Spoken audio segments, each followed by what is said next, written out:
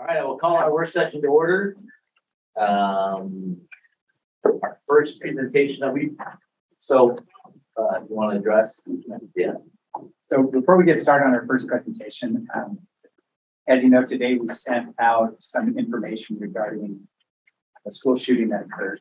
And over the last year or so, there have been a number of events that occurred across the nation, sometimes that are directly impacting schools, sometimes that aren't. And we oftentimes find ourselves in a situation where we're having to make decisions about, as a district, what is it that we send information out on to the entire community, and what don't we send information out on? And so we wanted to just spend a couple minutes here. I'm going to ask Beth to do is she's handing out some information regarding social issues, events, and tragedies, and really the criteria by which we decide to send something out or not, just to share that information with you so that it's clear for people. Beth and I, and now Fran, when something like this occurs, we meet and we have a conversation and we make decisions about how we're going to move forward and what the information is that will go out. So let me give Beth an opportunity to talk through this. Yeah, thanks, Mike. This question has been coming up, and I wish that part of the impetus behind that wasn't that we have just so many horrendous, unspeakable acts happening all around our country and the world, and even in our own communities. It's a very difficult and unsettling time for all of us, and I think we find ourselves in a tough spot in education because, mission centric for us is educating students and, of course, ensuring that they have a safe, inclusive, and welcoming environment in which to learn. And we do things that, to some degree might seem outside of our mission, like making sure that they have food and mental health supports and different things like that. But that all goes toward ensuring that our kids have what they need to come to school ready to learn and ready to absorb education. There are things that happen that really present as fairly disruptive to that environment.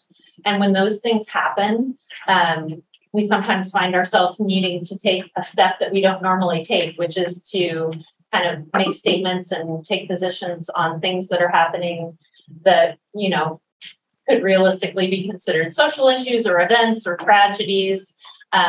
While we realize that it's really not necessarily our place to be making statements and positions about those things on a regular basis, there are certain times where these things cross over into our schools, and whether they have significant relevance, like today's horrible actions down in Texas with the school shooting. Obviously, that is a direct nexus to our schools and our students, or whether it's an event that has such a disruptive impact across multiple schools that it's something that we need to bring to the forefront. Those are the times when we kind of decide, okay, has this event risen to the level where we would take a stand and make a public statement about that? We always, regardless of the scenario, make sure that our administrative staff have access to resources and documents that provide information about how to appropriately deal with this in the classroom. If things are coming up for your students, how do you have a respectful and open discussion about certain topics so that kids can feel like they can voice their concerns, like they can be heard. Those are always provided in the background. It may not always be, completely visible to the broader community when we're doing those things. But we do have a pretty robust set of resources that are always available on our website. We have a whole website that we developed several years ago called Keeping Students Safe. And it goes through all the different system structures and staff and other adults that we have in place that are available to help support our schools and our students and our staff at times when things happen that are just beyond the scope of reason in our society. So just wanted to take a moment to kind of explain that a little bit more. Unfortunately, we had this incident happen today that gave a reason to really give it focus here at the beginning of this meeting. But hopefully these are helpful documents, and what I shared was somewhat useful. If there are additional questions, certainly willing to take those. I don't need to be the only one answering, but certainly any member of our team can do that. Do you have anything else you'd like to add?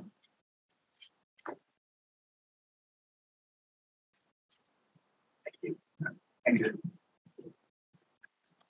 We are fortunate enough tonight to have some representative of our Black Family Village Advisory Committee here with us today. If you guys want to move up to the table and join us, that would be awesome. If there's any online, can we have them turn cameras on, whatever they're comfortable with doing?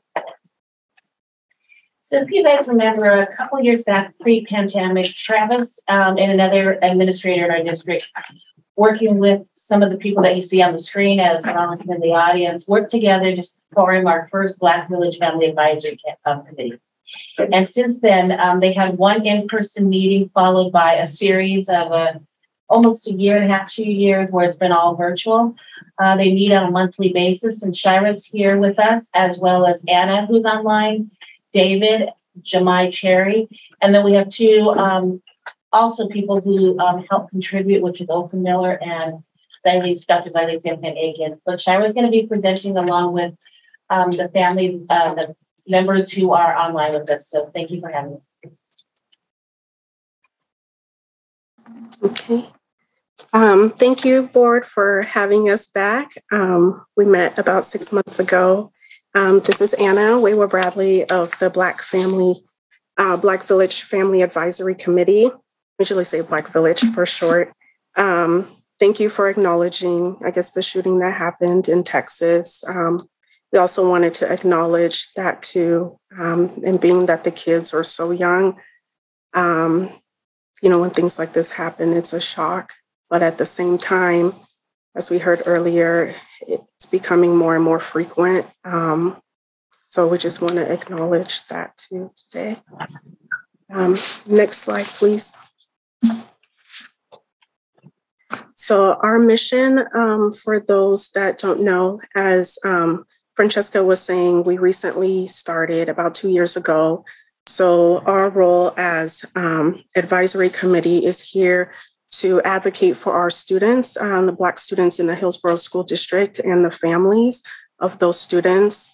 And we do that by listening to our students, our families, trying to see where the barriers are, and also try to elevate our students' voices so they can be heard as well. And we've been working with the equity team this year.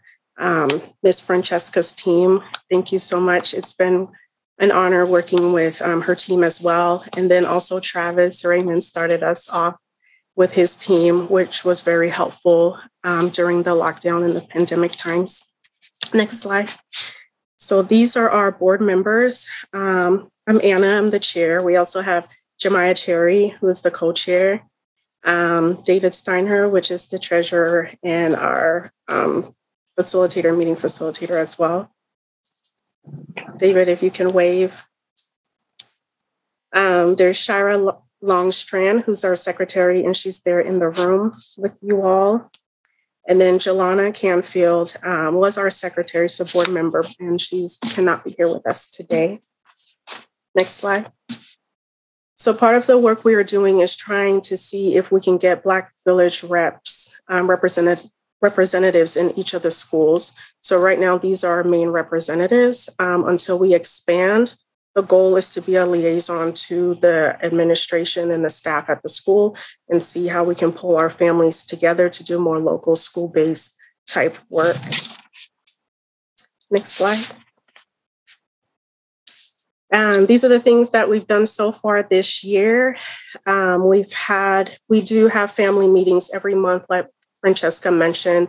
So our discussion this year has been on trauma and how trauma is affecting kids and our families. So we've been discussing that and also looking to resources that we can give families so they can advocate depending on what their child is going through, so they can have more access. So we've been doing that. We've also worked with the Preschool for All initiative. They came to kind of hear from us to see what our families would like to see in preschool. As some of you may know, suspensions and expulsions happen in preschool too. And for Black students, that's higher than any of the students, even at that level. So that was one of the things that they were wanting to hear from our families. What are some things that they would be supportive to kids at that age and their families? We also heard from the special education department, came to meet with us just to go over the IEP and the 504 process and just the special education process overall. So our families are aware of how that resource works. And we're hoping to build more partnerships there as well. And we've been working with our SRO and also making connections with the Hillsboro Police Department, Sergeant Leland Gilbert, to see how we can form more partnerships and also how they can support us and the resource officers in the schools as well. And then last but not least, Black hair has been a topic. It's been an issue.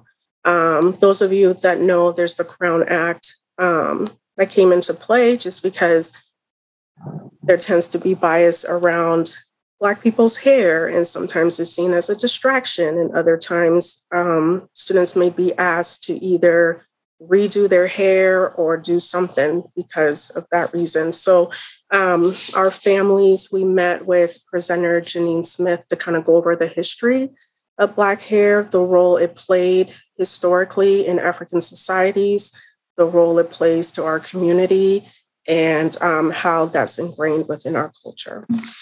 Next slide. And we also want to acknowledge the work that the district has done so far. We've recognized that you all have acknowledged that there's need for equity and have been having or starting to have those conversations to be more anti-racist, more inclusive, and how to do that. And we're willing to partner with you all as well and give feedback. So we just want to acknowledge that commitment that you all have made. And like I mentioned earlier, we've been working with the equity department that the district has put in place. And so we just have a special thank you to Francesca and her team. We see that they've been working really hard. We also see that they've been putting out fires throughout the districts too for different things that have been happening. So we're hoping they can get more support. We'll speak to that too as far as staff support. And we also see that the district is starting to do more innovative type approaches to discipline. We talked to Francesca and her team about, different ways to hold students accountable, to do healing work versus more of suspension and expulsions. Next slide. So the main reason we're here today and we're wanting to meet with you all is because of the experience our students are facing in the schools. We've been hearing from students and parents that kids are being called the N-word and nothing's being done, or they're not sure what's being done. Staff is confused about how to respond when incidents happen. So we just have some snippets on the slide of what, some students have said, some themes that have come up as we've been meeting with folks so far. And then you all on the board can speak to if you all have any stories or things that you want to highlight specifically to let the board know. I wanted to just take a second to mention that large one, microaggressions. I know one of the things that it's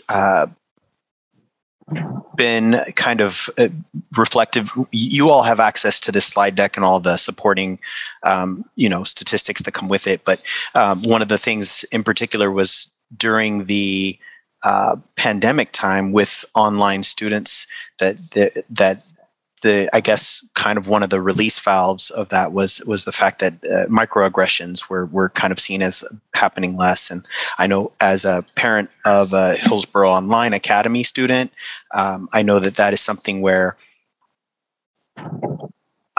we feel pretty happy about the fact that that's something that's been the other experience with the other Black families that we've talked about is how there's that is less in there, but that is something that is obviously the biggest thing that was brought up amongst families. Mm-hmm. So we're hearing that some of our students are not feeling safe at school. Some of the staff and the students are feeling invisible. So yeah, we just want to have that discussion with you all to see how our students and Black staff can be more supported. Yeah, I was going to add to that, Anna, and I know that we get to it in other slides, but also to have more representation and teachers and adults that look that look like the students that we're speaking about today. And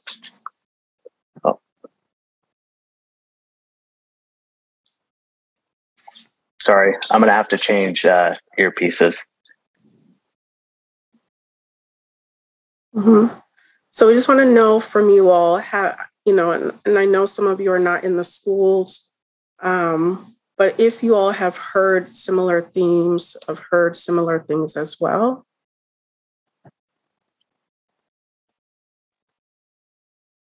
Sorry, Anna, can you hear me? Yeah, I can hear you. Okay. I apologize for that. My AirPods connect to my phone on accident and knocked me off. But no, representation and having, more teachers of color in the schools as well. I'll speak up about this slide too. One of the things that I heard when I was in high school was we've made leaps and bounds and really worked hard on making sure that our Latinx population feels welcome, but we haven't done the same for our Black students, and we don't even know where to start. And I think that says a lot. We were just talking yesterday as a leadership team about how do we go about providing the skill set necessary for our staff to interrupt incidents when they're happening. We had the opportunity to talk with a group of students, say that was last week or maybe the week before, and we heard similar things about inappropriate names being used in the hall, inappropriate incidents, and I think there was the takeaway for the adults that were part of that conversation was that we don't believe all of our staff feel comfortable or have the skill set to do that interruption. And so that is a focus for us as we move forward. We just started talking about it yesterday, and we will be putting a plan in place to make sure that whether it's role playing or sharing specific strategies for interruptions, that's part of the conversation that we had yesterday. Okay. I would just add that I think this conversation is not just happening in our district, but it's in every school district in Oregon. And I think there was a change in the OSAA regarding sporting events when things were happening, especially trying to figure out what organization is in charge of correcting the behavior. Is it at that level? Is it the school that's hosting? Is it the school that came?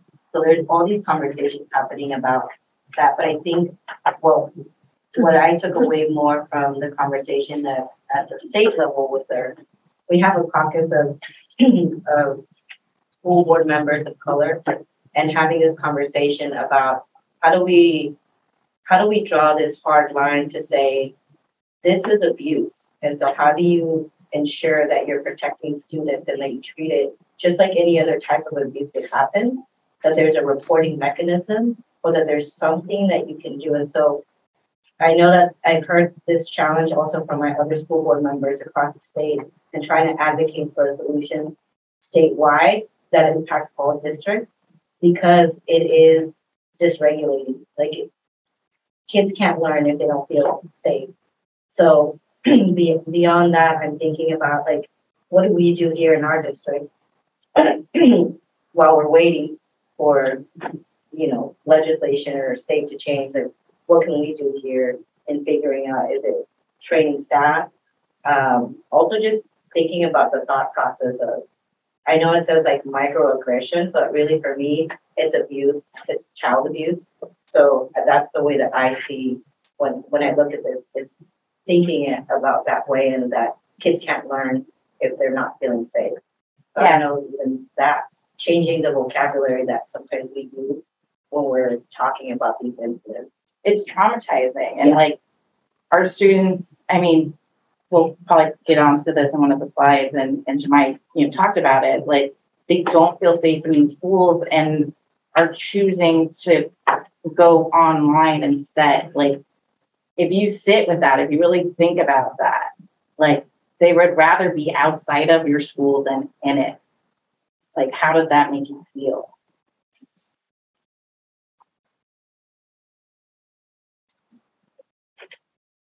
It's it's interesting that let me go back. Thank you for saying that, acknowledging that teachers don't know how to deal with it. Step one. Okay, good. Glad we can all agree that the teachers may not know how to deal with it. But we can't stop there. The question is, then what's the next step? What do we do? How do we make our teachers feel comfortable in their discomfort in dealing with children who don't look like themselves, who are not from their particular upbringing, who don't speak their same native tongue at home? And I think that's where the rubber hits the road for me. My day job's in the same situation. The exact same situation, where we're trying to get people to be comfortable with their discomfort and interrupting microaggressions when they occur, but it's not helpful if you don't know what a microaggression is because of your privilege. Now, I don't want to use privilege as a negative word. It's actually a good word. I was at a conference last week, and I've now come to understand that I have privilege, and I acknowledge that. And now that I know that, it makes me look totally different at the whole spectrum. But I do think there is something else that we can do. At some point, we have to ask, we have to hold accountable that there is some level of, you have to open your mind and understand that just because it doesn't bother you doesn't mean that it's not going to bother this child. And I think that's kind of what I'm thinking. I don't know what the next step is, but if the next step is, I volunteer, I'll go stand in between or in front of all the teachers. I'll go to every school if that's what it takes. To say, can we talk about this? Can we talk? I need you to be comfortable because these are our children. And for some of us, we only get one shot. I got one. That's it. That's all. If I mess up with him or something happens to him, I'm out the game. And I think about that all the time. And even where he is, and people claim that they know who board members are, you would never know it by how my son is treated. So I don't know. I just want to make sure that we're thinking as a board, as a district. There has to be a point where we come to where we agree that there's a problem. That might take some work, because once again, we have people who feel a particular way because they don't see it. It's just like when someone tells you there's no racism. Okay. That means that you think the sky is purple and I see it as blue. And when we can't agree on the color of the sky, we got a problem. So just saying, it would be nice to start having that conversation as well. And I'm telling you all, volunteering, if it takes having some sit down conversations, I'm happy to do it, because it's just as uncomfortable for me. Just as uncomfortable. Mm-hmm. And so, yeah, that's one of the things we've been talking about, is being uncomfortable is not a bad thing. Talking about race, talking about culture, making that normal in the school environment. So people feel seen and heard. I don't think that's a bad thing. So we have some statistics. We gave you all a full presentation before we came, but in the interest of time, we had to cut some things. So if you see something with an I and a slash through it, we're trying to focus on certain slides, but you all should have, the full presentation at your disposal, we heard. So I'll turn it over to Shira to go through some of the stats. Next slide. So like she said, you guys have access to even more up-to-date data. If you want it, you can ask your data analyst. These are just from ODE, and we're going to go through just like the picture it paints. So basically, we can see there's a disproportion between the number of students and the Black educators we have for representation. Next slide, please. And you can see that less than half of our schools have a licensed Black educator in them. These are the slides we skipped. I'll just give you kind of like a little rundown. The data shows that students had better outcomes over lockdown. Graduation rates increased, dropout rates decreased, discipline rates decreased. Hillsboro Online Academy went from 1 Black student enrolled in 2019 to 25 Black students enrolled in 2021. Next slide. So, Anna, are you going to take this one? So I can take it, or David can. Oh, yeah, I think that's me. I can jump in. I wanted to speak to some things. Yeah, either or. I think we can, we'll jump to some questions here and just have a conversation. But this slide is just a follow-up to a board meeting I believe we had back in October. And in the meetings that we have monthly, especially leading up to this one today, we obviously want to make the most of our time and this partnership we have together. I like the conversation we're having so far. And Nancy, I appreciate you sharing too, because this board, we only have so far of reach. We talk about this stuff on the daily, and I know that this isn't a topic in your boardroom, when you meet each month. So we're passionate about it, and we appreciate and are thankful for the opportunity. But we also want to see change and output and some results as well. But this first question, the school district, had said we'd make mental health and well-being of Black students a priority. What steps have been taken to improve the outcomes for Black students? And then the second question, which hits home to me because I just got an email today. My daughter goes to West Union, so I'm a bit disheartened today. But the school district had said it wants more representation at each school. What steps have been taken to recruit Black educators as well as to retain them? And I'll just hand that over to whomever wants to answer those. I think I'll start and then I'll turn to Fran and Dale to help with some of the answers. I'll just take the first one there, the mental health and well-being of students, making that a priority. Just the fact that Fran's position is in place now and the team that she has is focusing on the social and emotional well-being of our students. I think that's a step that we have taken.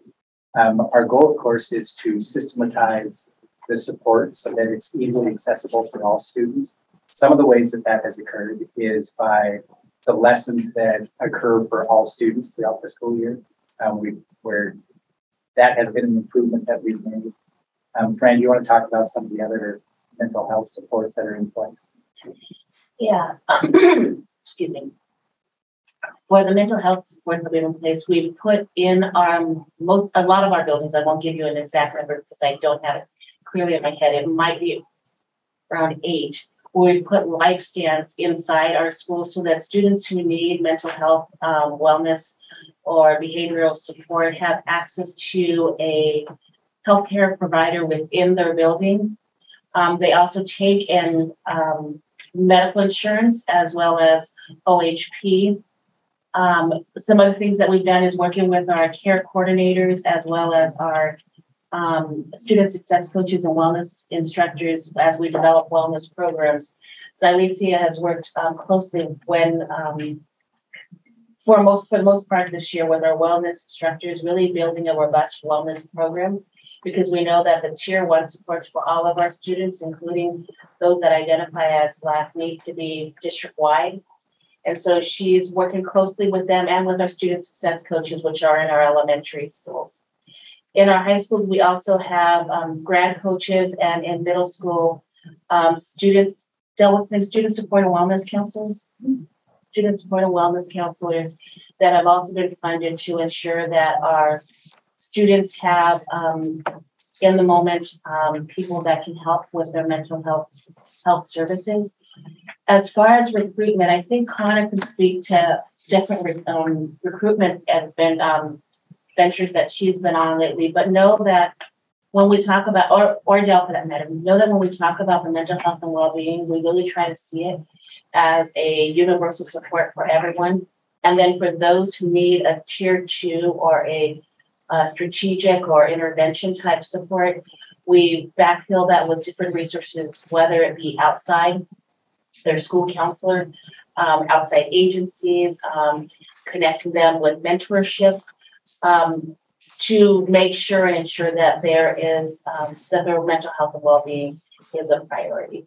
I know that Dr. Finn, Jessica, Carter Mercado, and myself have been out working with even some of Olga's friends in the family engagement department to really make contact with our students who do identify as Black. That's the most beautiful story from last week, but I'll share that story for Dr. Finn to share another time. We also have Cairo, which we brought this year, which specifically looks at our students who identify as Black, but are of immigrant status. And so Goulet, who is in charge of the Cairo program, is also working to build those relationships with our students who identify as immigrants, but from African or countries of origin. Dale or Connor, do you have anything you want to say? I would just add on the first one, trying to work.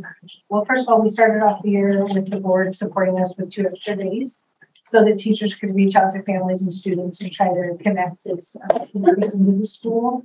And then support with advisory in the morning, just trying to do social, emotional, mental health supports, kind of like what Fran was saying, more of like an access to everyone. I think it's fair to say that we know we want to do more and we know we could do more. I don't think there's been a day this year that a school has been staffed.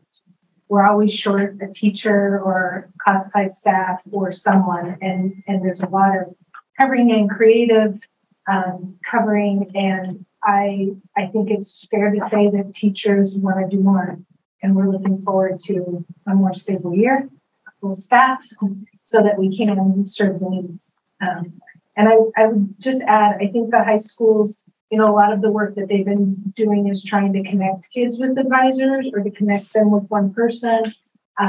We've had a system of teaming to focus on students who might need a little extra support or who might really be struggling. And that number has been really high this year. Just across the board, we have added 1 additional counselor this last year.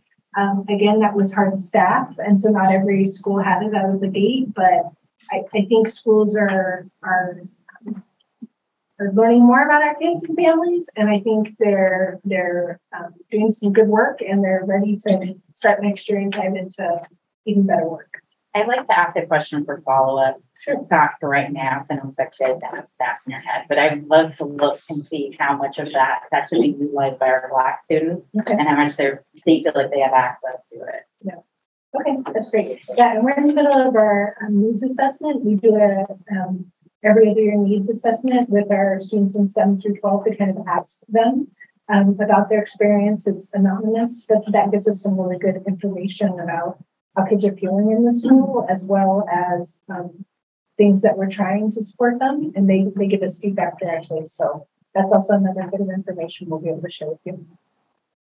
So for that needs assessment, are we making sure that Black students are filling it out and that they're being reached out and they are able to access that form, or deliberately making sure that we have different groups and that everyone is filling that out, because the needs assessment would be useless if we don't get that information. Absolutely, yeah. We have, we get data that we look at almost every other day about how much our student population in any given school has filled it out. And so it allows us to know who we need to check in with and make sure they're supporting students with time to do it. Excuse me, I also wanted to add that when we were first forming our organization and we were talking among each other, and when we were talking, it was so clear what the answer was. It was just crystal clear. We need more Black teachers. Let's do it. Why don't they do it? And I have to tell you that at the same time that I made that transition from Black Village to here, I was also making the transition professionally in another position. And then I realized that there is nothing simple about just hiring another Black teacher. There is a massive hiring disruption throughout the state and the country that I have never seen in my adult life. I didn't understand how complex it was.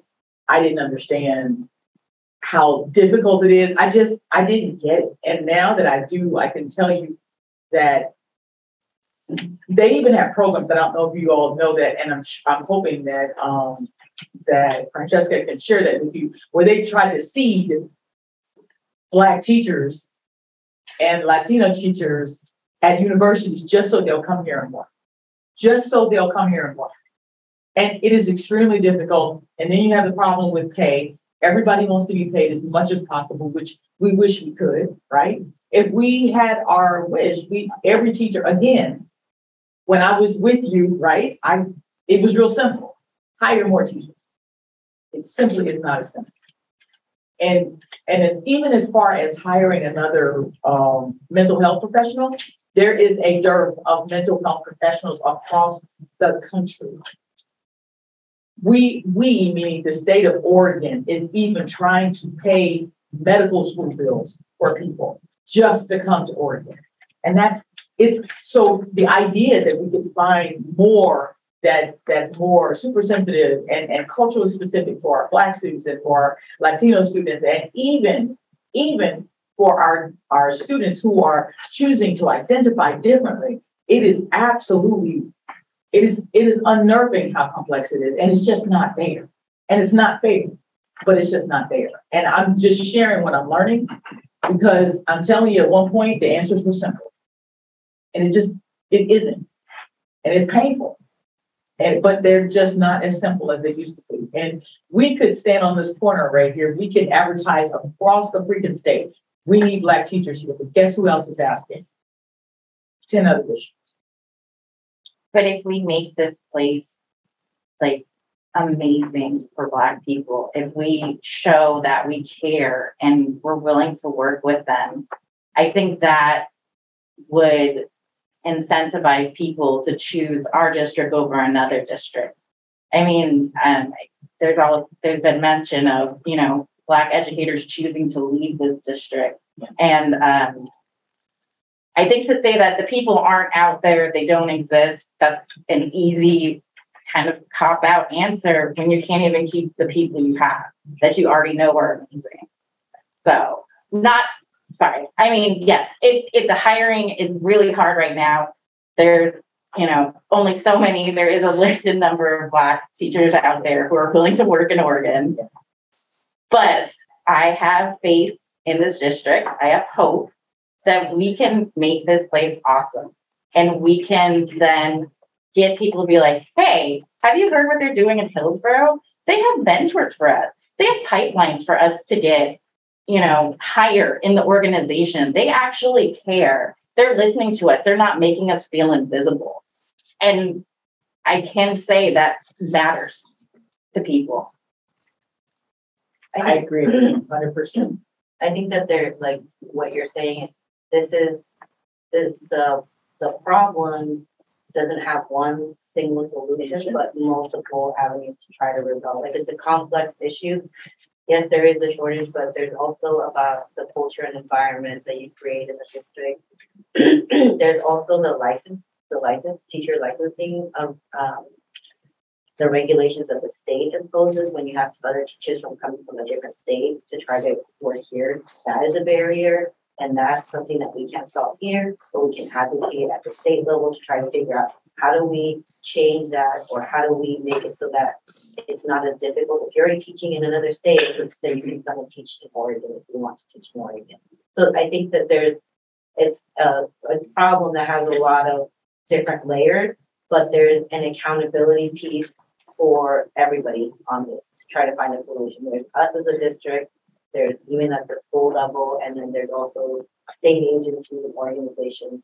But I think all of us have to kind of take a piece of what belongs to us to try to change that. Yeah, I wanted to speak it because I work in human resources, and one of our long focuses has been prioritizing how we can hire more BIPOC staff to represent our students. That has been a very important goal that we've had for many years. And I always say we can do better. It's not just a destination, it's a journey on how we can kind of refine what we're doing and braid efforts together. And I've been kind of thinking as I was listening just on some things that we've been having discussions on. We have, a grant coming forth from the state around recruitment and retention. And we've been working with HEA to have discussions around how we can hire BIPOC mentors, because it's one thing to recruit people, but it's another thing to keep them retained. And when you think about all that research that talks about what keeps people in the space, money is a portion of it and what you're earning. But a larger portion of it has to do with the fact of how connected do those folks feel in the community that they're in and the spaces that they're working. And so we think it's very important to invest in that. And we've had conversations about putting those funds towards those investments. I think another thing too that we've been thinking about as well is there are scholarships out there to help people get into education.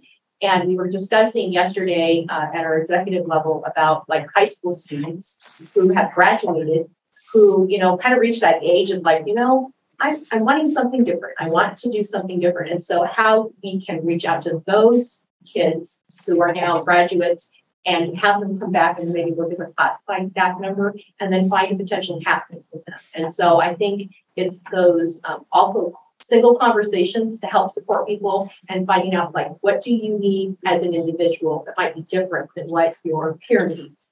And we have a TOSA who's been in with our team for about 2.5 years. And we've been really trying to focus in on those individualized conversations.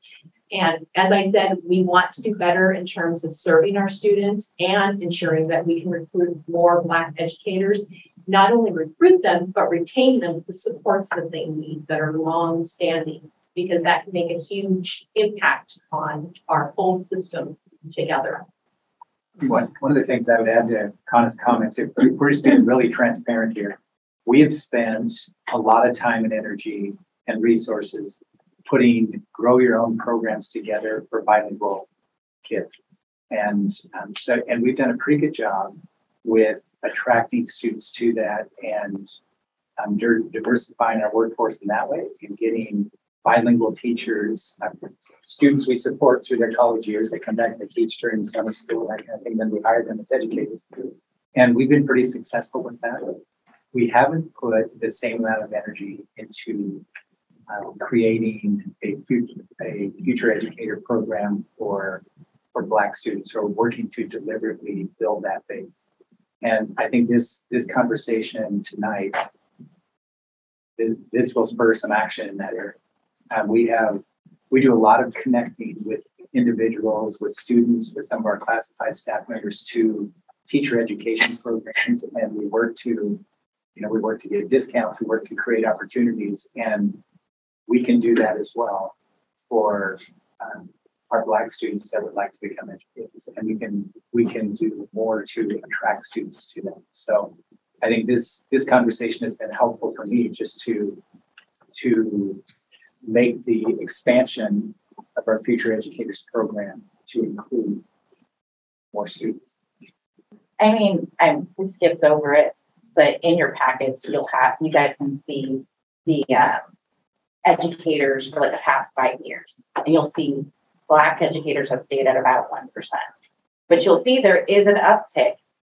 And I can tell you in others, and I can tell you, if you break it down, if you want to get the analytics and you break it down, every other group has stayed pretty much the same. And it's the Latinx group that's giving you the uptick. So whatever you guys are doing there, you're getting some feedback, it's working. And I mean, you can probably hear it from the other pack, but Yeah. we'd like some of that too. No, I understood. I think it's a great next step. Yeah, I was just going to add just briefly though with that and what you're doing. Do you have any metrics that are tied to Black recruitment and retention? Just to see if your efforts and what you're doing is even working. I would say there hasn't been a sustained, deliberate effort in that area yet. If I'm just being perfectly honest, most of our resources have gone to recruiting bilingual staff and creating that pipeline because of the need we have. Understand that there's a need here as well, but I don't think I could honestly tell you that because we've done this, we attracted and retained more Black teachers. So I don't have anything to report on that for you. Really an area for us to learn. Yeah, in the interest of time, we would like to share with you our recommendations. We'll skip that. This is an area we're going to be trying to do for next year. These are some of our partners that we're working with, but I think it's slide 26. Yeah. So a lot of times when we have the conversation around, recruiting or retaining or doing things for students of color, it's all grouped together. So, but we want to focus on Black students and Black educators. And so these are some of the commitments that we want to see from the district. We don't have time to go into all of these, but the two that we were talking most specifically about is doing a climate check within the schools, just to kind of see, if the staff and the administration of each school, if they're ready to respond to racial incidents. That can include with students and that can include with staff too. Because as we've seen, microaggressions, was one of the themes. And then also if there's a way to bring in culturally responsive liaisons. So when we talk about culture, it goes beyond language. We're talking about different beliefs, different values, upbringing, a way, a people move through the world. So it's hard to know that if someone is moving a different way in the world to understand the experience of another. So these might be helpful in kind of bridging that gap in understanding. I also, before coming, have asked that you all get a guide. It's called Responding to Hate and Bias in School. And that's a guide that was put together by the Southern Poverty Law Center that's based in Montgomery, Alabama. So they've put together a manual that exactly works for how to respond to racial incidences and biases in schools. It's a step-by-step guide. There's also, I don't know if there's a way we can pull that up so everyone can see. It's in our packet. We did. It's in your packet? Okay. But I think that might be, we were thinking that might be a helpful step just to start in doing a climate check. And we heard from Francesca, there's been some surveys going out to kind of capture that information. Like I said, we're looking for more specific and not broad. So when it comes to, race and bias, what is the climate like in the schools for responding to those incidents? And this manual treats it more as a disaster plan, like as though you were planning for, unfortunately, like today, a shooting or an earthquake or a fire. It's coordinated, it's systematic. So when something happens, people know how to respond, what to do. It's broken down into, pre-services, prevention, crisis, when a crisis happens, and the aftermath, because unfortunately the community is impacted when there's an incident. So the aftermath, how are we doing there? And schools can see as they go through, at the end of the manual, they have ways that a school can check and see, okay, well, we might be good at doing prevention services, but maybe we need to strengthen in responding to a crisis. Or yeah, we haven't thought about follow-up. What can we do to be more proactive in following up after an incident? So some of these things where you can kind of get a baseline of, okay, this is kind of what we're needing. And then having some of those conversations around culture. What does that mean? What does that look like? And getting deeper beyond the surface level of what culture means. So that might be going to the discourse level to supporting staff and how they can have those conversations. It might be difficult, but going there, going deeper, leaning in. So you're really getting to learn and know about each other. And to model that for students so students can really know and get to learn about each other. Maybe equity classes, that may look, because some parents, we put out some things earlier for students. It was a scholarship workshop. It was put on the Facebook group. Some of the responses we got were, well, isn't that racist? If we were to do a group like that for white students, there would be an uproar. So having an understanding about what racism is, what that looks like, why some of these groups have special interest groups tied to them, learning the history of Oregon. I mean, there's a history tied to that too. So then people understand why some things are the way it is now and how to move forward, So the use of the N-word too, like I said, we're hearing from students that this is happening, but nothing's being done, and I had a student say, well, there's responses when, someone misgenders someone, but yeah, I hear this and I don't know, I can't even tell you who to go to, what is being done about that. So like I said, we would like you to narrow in on Black students, not just students of color. And if that's a need, then we're willing to support, But we strongly believe that doing a climate check would be a good first step. And then even during, responding to the students too, how are students experiencing this?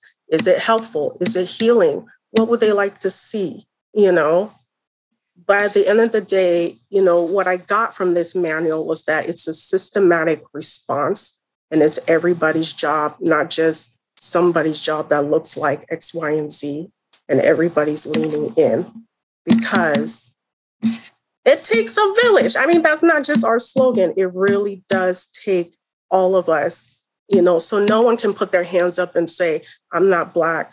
This isn't my problem. It is your problem. This is a child we're talking about, This is an incredible list. I love it. Especially the first one, but I think the other, and I know you probably had 40 of them, and then you whittled it down to this. I know, but I can't help but read the first one. And it says hire more Black educators. And then I want to say, comma, retain who we have. Yes. I hear you. Yeah. Retain who we have.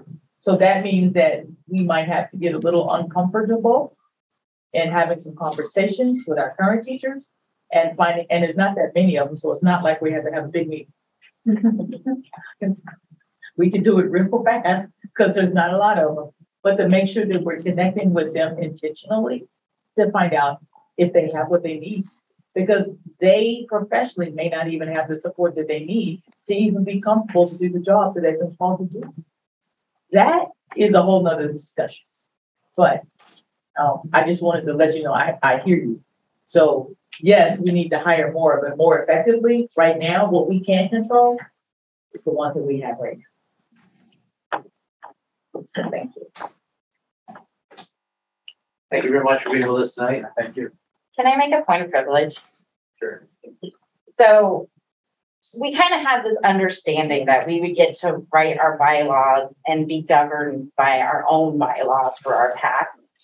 And we were told basically that we couldn't have a very valued member of our team be a board member because of their occupation. And we had specifically taken that line out of our bylaws and our membership requirement that they couldn't be a district employee. And we had struck that from our bylaw. And we were told later, much later, that even though we took it out, it wasn't enough. We need to add in language saying we allow for district employees to be part of our PAC. So I just want to put it out there that I find that kind of odd and frustrating. And I'll just leave that there. So thank you all for your time. Thank you. Mm-hmm. So thank you all for having us. I don't know how much more time we have, but if we're out of time, thank you all. If we have a little bit of time, we can discuss, we can talk a little bit more. But I'm hoping that I'm hoping you all kind of think a little bit more about these commitments and kind of see where you can go.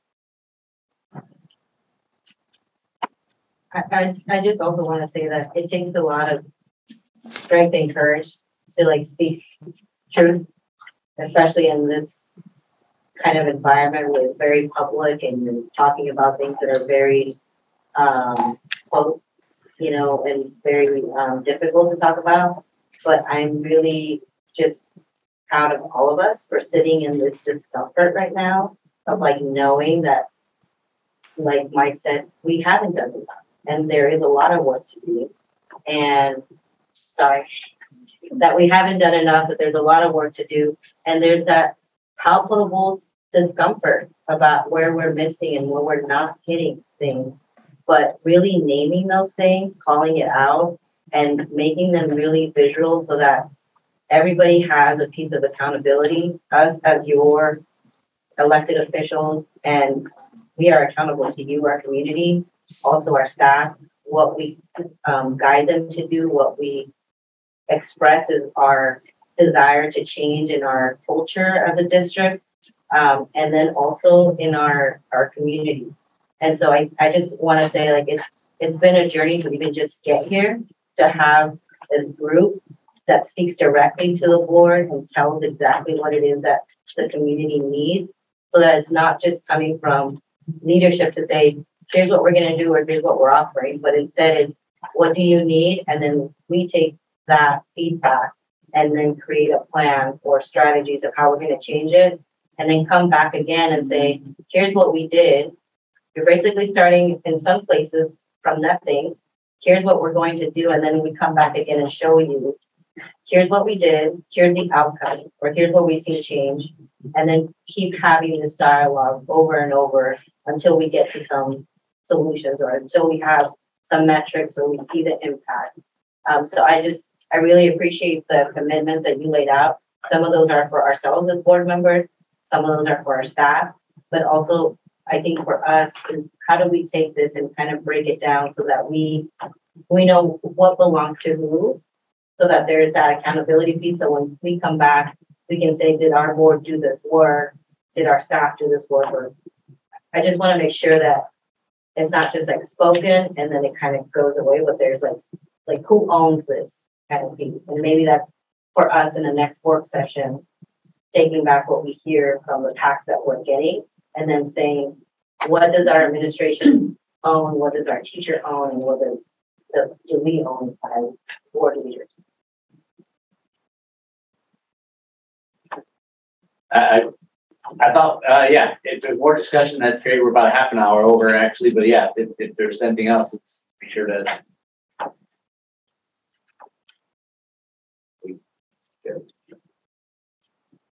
Well, thank you so much for creating space for us, and listening into us. Thank you so much for being with us tonight. Thank you. Thank you. Thank you. All right, Adam, you are our next presentation. All right. Do what I can to get us back on track. All right. I'm here tonight representing the Citizen Bond Oversight Committee. Our chair, Matt Buckingham, wasn't able to be here tonight, nor was Patrick Preston, our vice chair.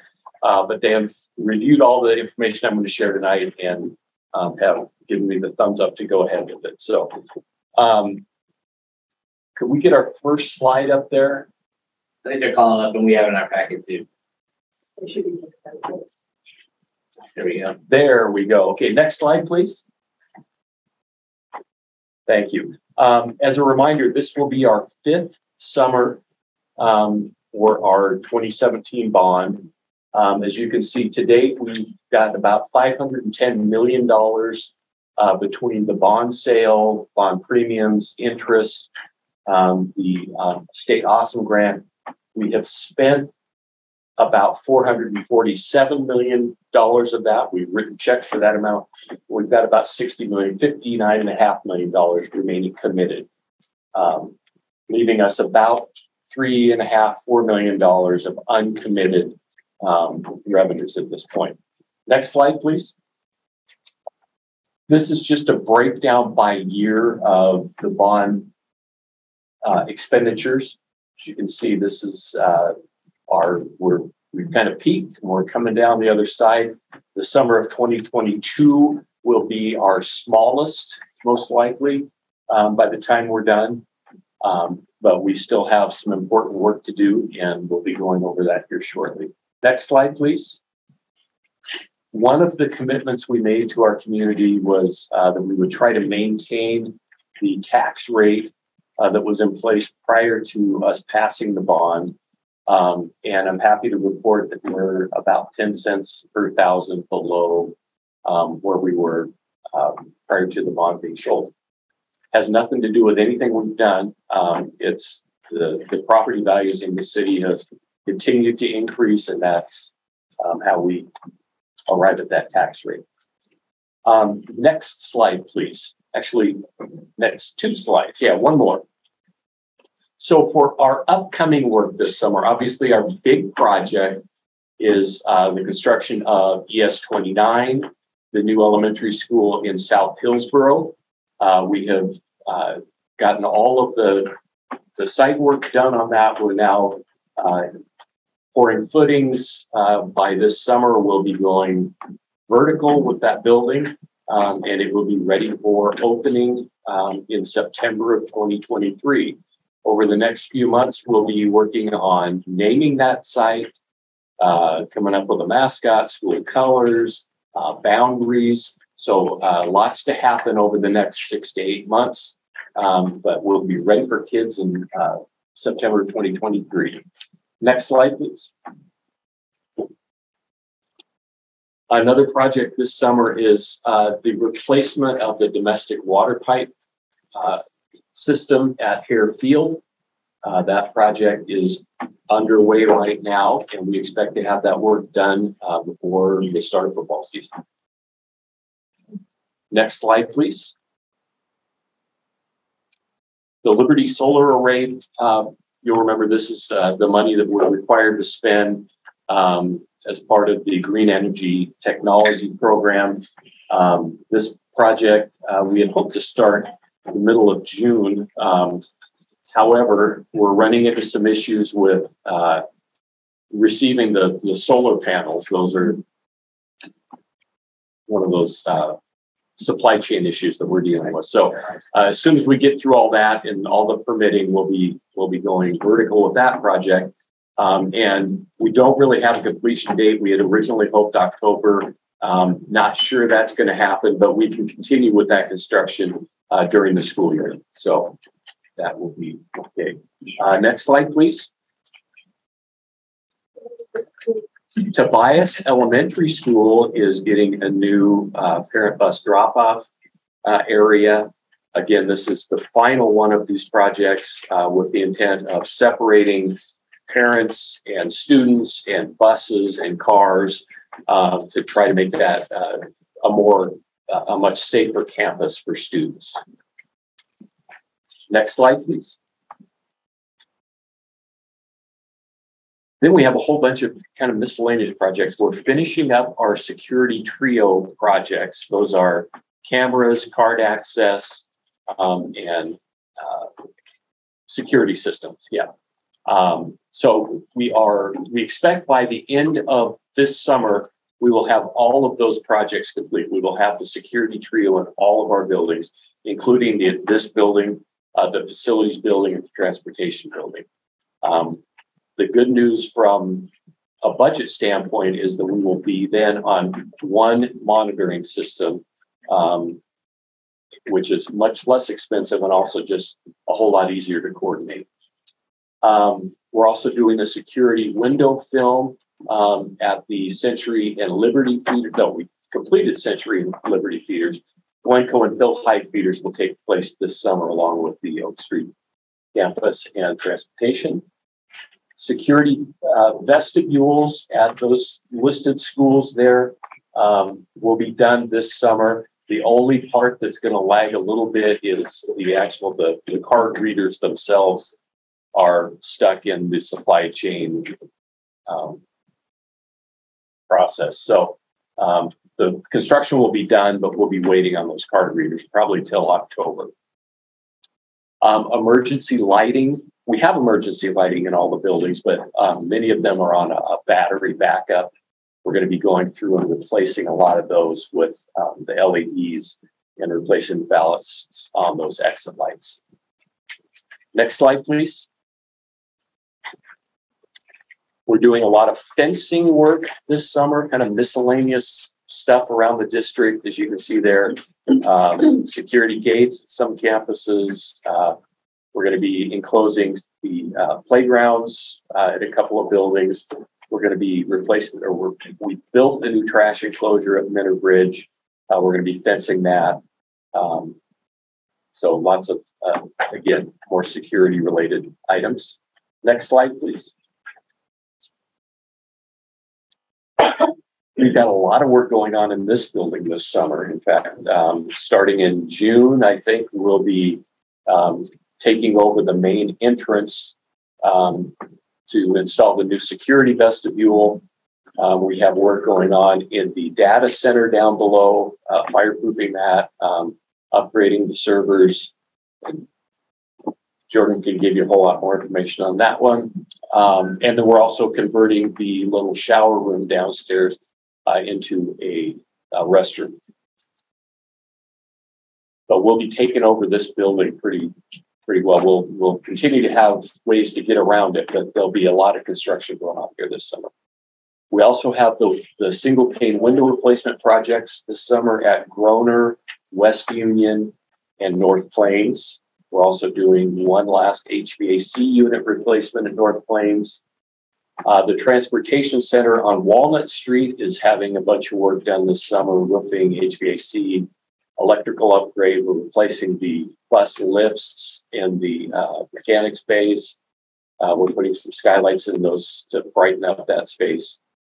We'll be painting Hill High, the exterior of Hill High. We will be replacing the blacktop play area at Ladd Acres with new asphalt, also at Minter Bridge. Hey. Yeah. And then the McKinney domestic water pipe system is also being replaced this summer. And that's on your agenda tonight. We got two, but just to pause, I'm supposed to give you a heads up of what that's all about so that when your regular meeting happens, I hopefully answered all your questions. We received two bids on that, one for just under $400,000, one for just under $800,000. We were happy to be able to report that the $400,000 bid, the contractor feels confident that this number is good. So we had a good bid day, which hasn't happened for a while. So any reason for concern that we only had two and we usually had one of that? We reached out to several. We thought we were going to get three. The day of the bid, we only got the two. But we're happy with the contractor that we're planning to award to is 5 Star Builders, which is somebody that we've worked with throughout this bond. Have done great work for us. So we have we're confident that they'll do the job for us. Finally, we have some, the roof on the gym at Witch Hazel is being replaced. Next slide. I think that's it. That's it. So that's summer of 2022. I think we've got a total of like 35 projects, but they're much smaller, obviously, to scale. By the end of this summer, we'll be down to just the new school in South Hillsboro. So It's a lot of work. it's been great. Yeah. So happy to answer any questions. Unless you just want to get on. Is there any questions for Adam? Great. Thank you. Thanks, Adam. We're going to rearrange some things because the CSE biennial review is like the required thing. So we're going to slot that in next and figure out whatever we can get to after that. We're going to see what kind of time we have like. All righty. So I'll kick this off. I just wanted to thank Becky and Alana Chiliberto and Kristen Blomberg. There's a small team of folks who, while subbing in schools, subbing for principals, and managing everything else the last couple of years, have kept us up to speed with comprehensive sexuality education. And then, you know, there are countless partners and teachers and counselors who've been a part of this conversation. So thanks to everybody, but I wanted to recognize Becky for her leadership, and she'll do the talking for our team tonight. All right, thank you for having me this evening. As Travis said, I'm Becky Kingsmith. I'm our Director for Secondary Teaching and Learning, and I've been working on the implementation of our CSE instructional plan since the board approved it in 2019. Kristen Blomberg is kind of our TOSA on the ground, working most directly with teachers, and then I work closely with Kristen on that. So I'm sharing some updates for you this evening. You can go ahead to the next slide. So our presentation goals for this evening is the board will understand the process that we've gone through over the last few years. The board will understand the updates.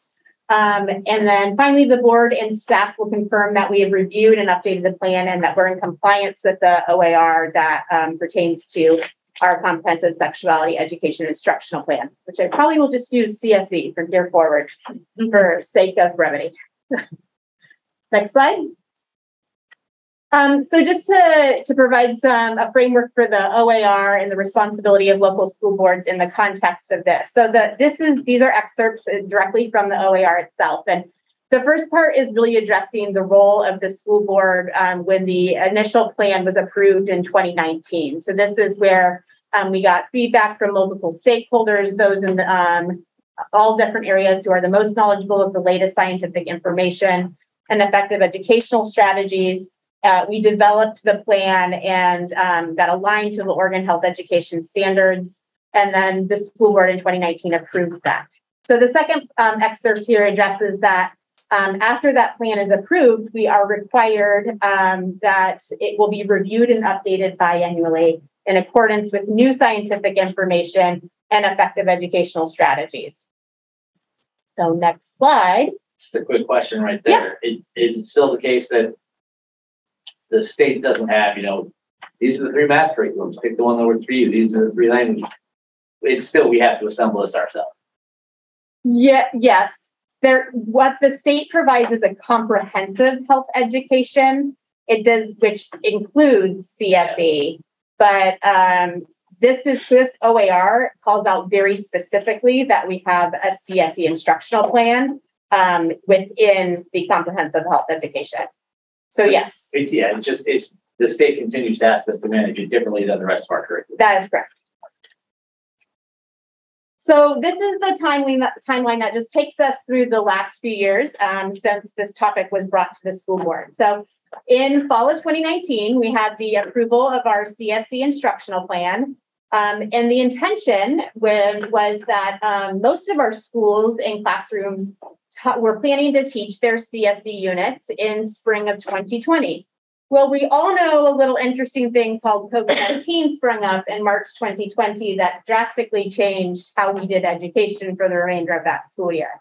So that was the phase that was called distance learning for all. And that is where we provided educational opportunities for our students, but we know that access and different issues were challenges for a lot of our students. So It would probably be most accurate to say that we did a partial implementation of the standards in the unit that spring, just because of the, what was thrown at us in a very short time period.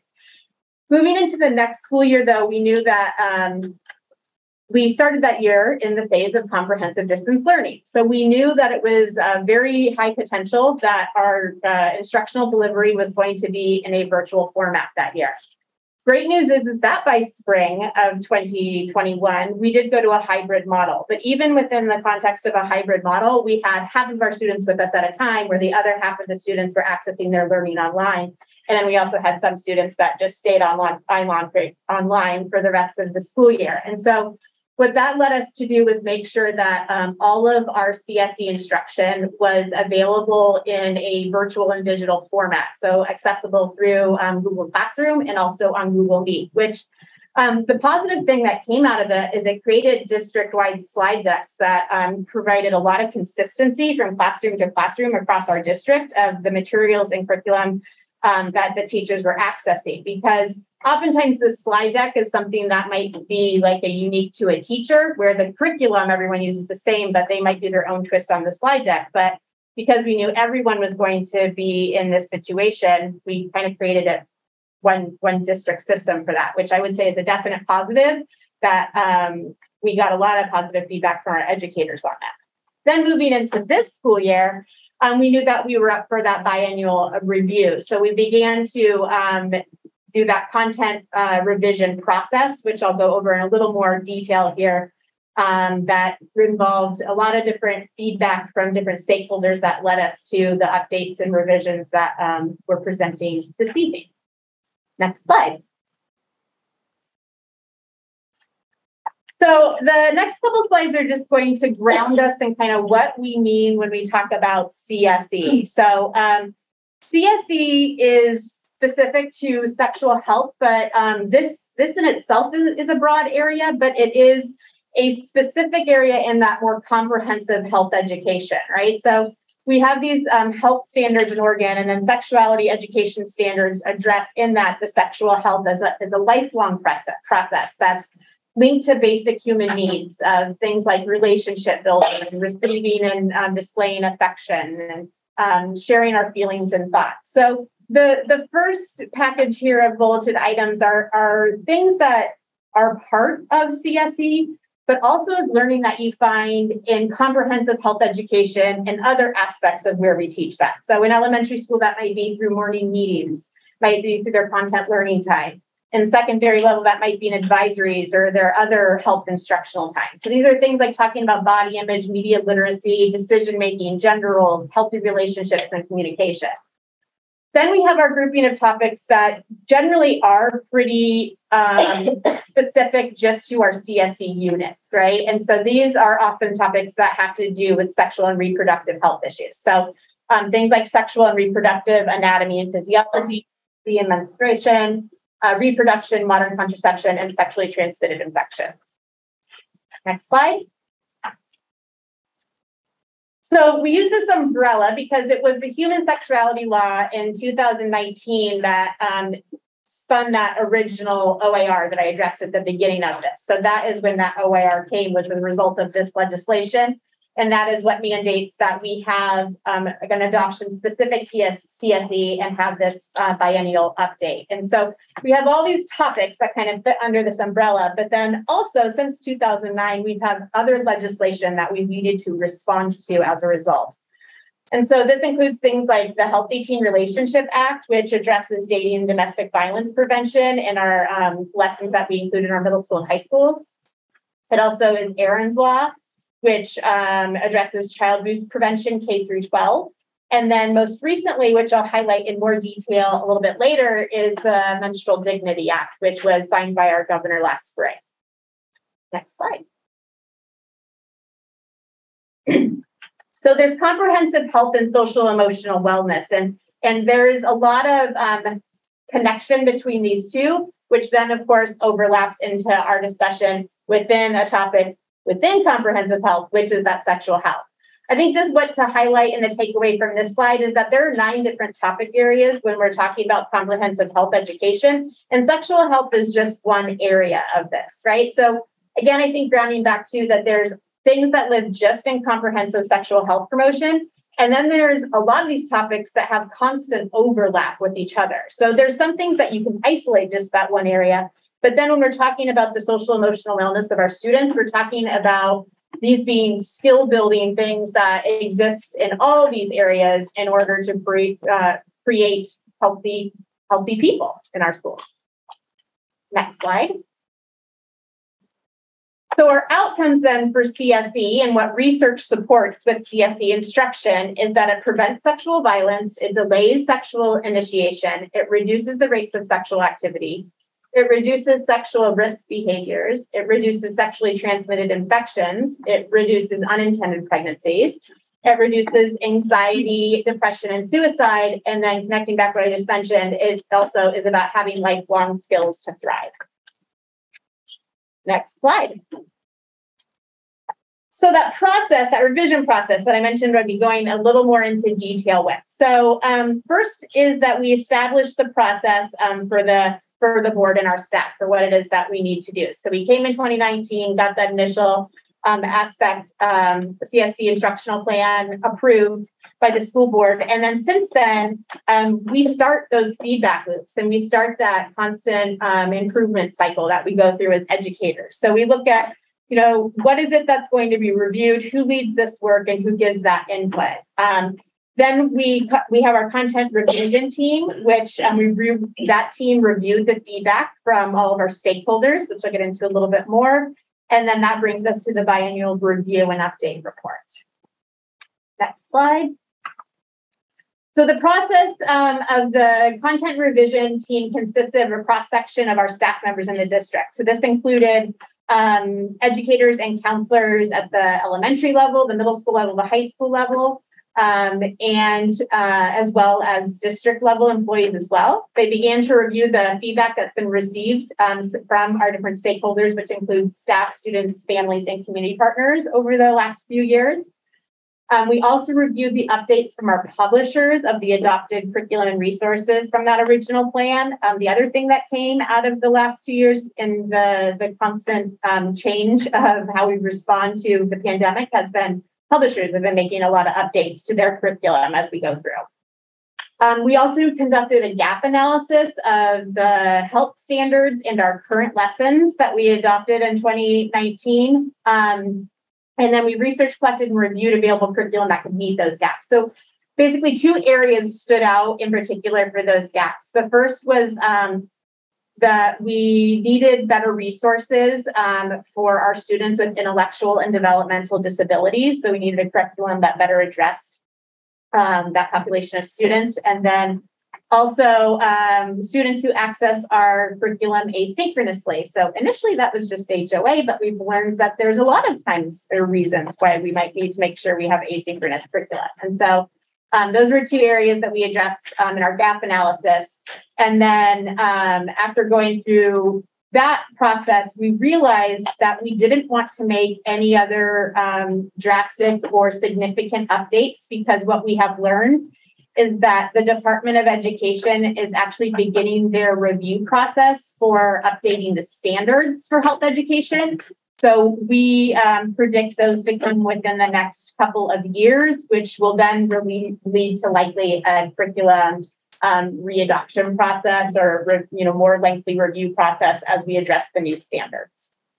So then we began the work of writing the detailed lesson plan summaries. And also the other thing that came out of the pandemic is that our classrooms moved to people's living rooms, to people's kitchens, to people's bedrooms, right? To wherever the student could find their space to do their learning. And that sometimes that meant other family members were there, which meant the conversation sometimes continued into family discussion. And so we also realized that including some conversation starters and follow-up prompts for families to use was really helpful during this time. Next slide. So we have summarized in 5 major bullet points what the major updates and revisions are from the approved 2019 plan. And you will see that the majority of these are going to be at our upper level. We did very few, if any, changes to our K through 6 plan. Again, some of that has to do with we were happy with those materials, and some of it has to do with we know that new standards are coming, and that once we get those new standards, that will likely result in a deeper dig into our materials. So the first one is we updated some lessons at the high school level, in particular for medical and linguistic accuracy. Again, if we go back to the OAR, one of the reasons for this biennial review is in accordance with new scientific information and effective educational strategies. And so that's really what that is addressing, is we're bringing in some lessons from already approved 3 R's curriculum, which is rights, respect, and responsibility, that better address the medical and linguistic accuracy. Second, there is new lessons for duplicate lessons at the high school level. When we started to implement the Aaron's Law lessons at the high school level, specifically grades 10, 11, and 12, that first year we used the same lesson for all grades because the students hadn't received any of them. But as those 10th graders became 11th graders, they needed a new lesson. And then as it became 12th graders, we needed yet another lesson. So we've had to create some additional lessons for those duplicates. We also, as I addressed earlier, we found that gap that existed for curriculum that best supports our students for intellectual and developmental disabilities. Overall, in Hillsboro School District, this is about 40 students at the high school level that we are talking about. And so this curriculum is designed specifically for students with intellectual and developmental disabilities. And then finally, the publisher update. So we looked at the publisher updates from the curriculum that was already approved in 2019. We vetted those updates by teachers. And also, we always make any of our instructional materials available to families to review prior to the instruction that happens in the classroom. And then the last one, I said I would come back to this, is we had updated legislation that made us review our CSE instructional plan and see if we were addressing this as the legislation indicates we should. And that is the Menstrual Dignity Act. Governor signed it in the spring of 2021, and then the OARs just passed. So this is very fresh. So March 2022. This will impact primarily our 4th through 12th graders. So next slide digs a little more into that.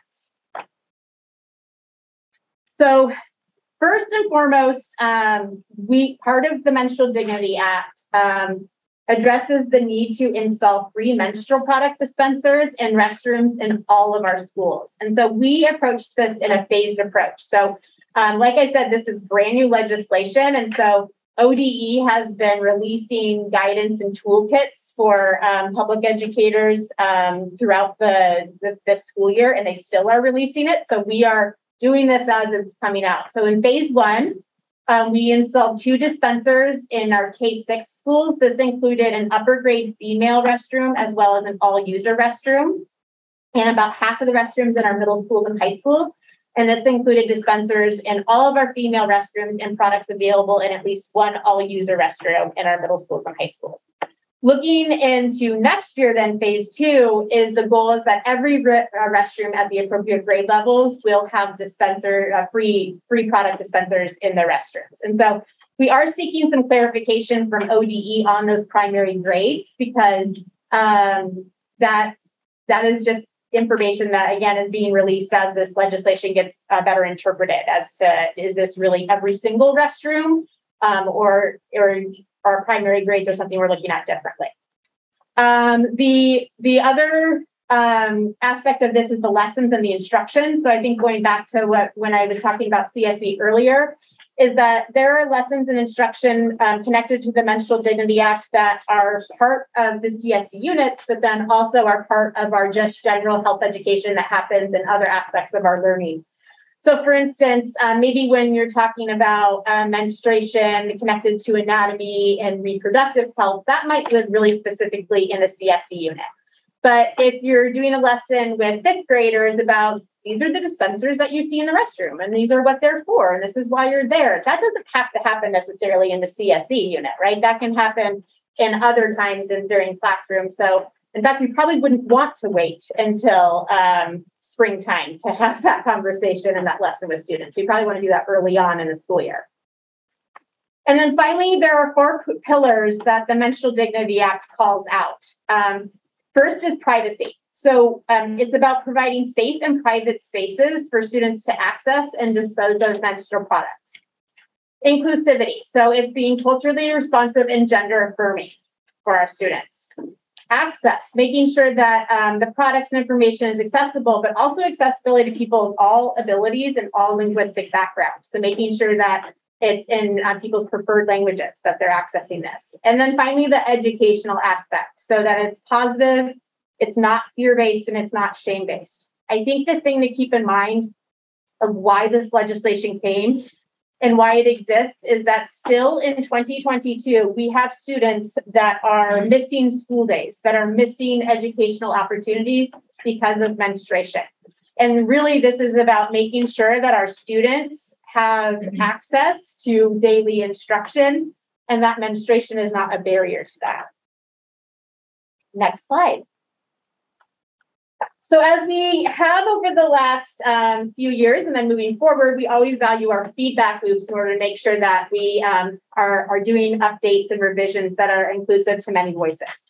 So first and foremost, we do an annual survey to all of our administrators and educators who implement these lessons. And these are simple things of, you know, what did you hear from students? What did you hear from teachers? What did you hear from families, right? So this gives us information so that we can start to pull out themes from our 36 schools across our system. We also have monthly meetings with our secondary health teachers. So these are all of our middle school and high school health teachers where we talk about all of our health lessons, but including also CSE. Curriculum training sessions, many of our curriculum requires us to do training with our teachers as part of our contract and agreement with them. And we are now getting to the point that teachers are accessing their round 2 of training because you have to like re-up your training every couple of years. And that has been a really valuable space to get feedback from educators about the implementation of this curriculum in the classroom and how it's going and what maybe we could make improvements on. We also do our annual notification to families. So whenever we teach CSE lessons in the classroom, we always notify families ahead of time. And in that letter, we provide the opportunity for families to review the curriculum prior to their students learning in the classroom, which has then created our CSE kiosks that we have at each school. We've worked with the office staffs of all of our schools to have kiosks available with a district computer and login so that families can review the curriculum for CSE because much of that curriculum is copyright protected, so we can't just put it up on our website. So we create these spaces for families to be able to review it. And then finally, we do have an open comment box for not just staff and families, but really anybody in our community to provide feedback on our CSE instruction. Next slide. So what is our process for being able to review the updates and revisions? So the 2019 approved open source lessons have been on our HSD CSE website and will continue to be. Like I said, when it comes to K-6, most of that is staying the same, right? So that's where you can access most of it.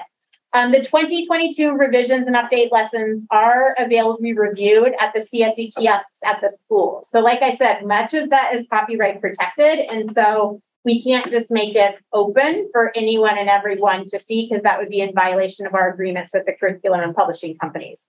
After the meeting this evening, I will be following up with our school board members because of having access to our internal curriculum and having an HSD login.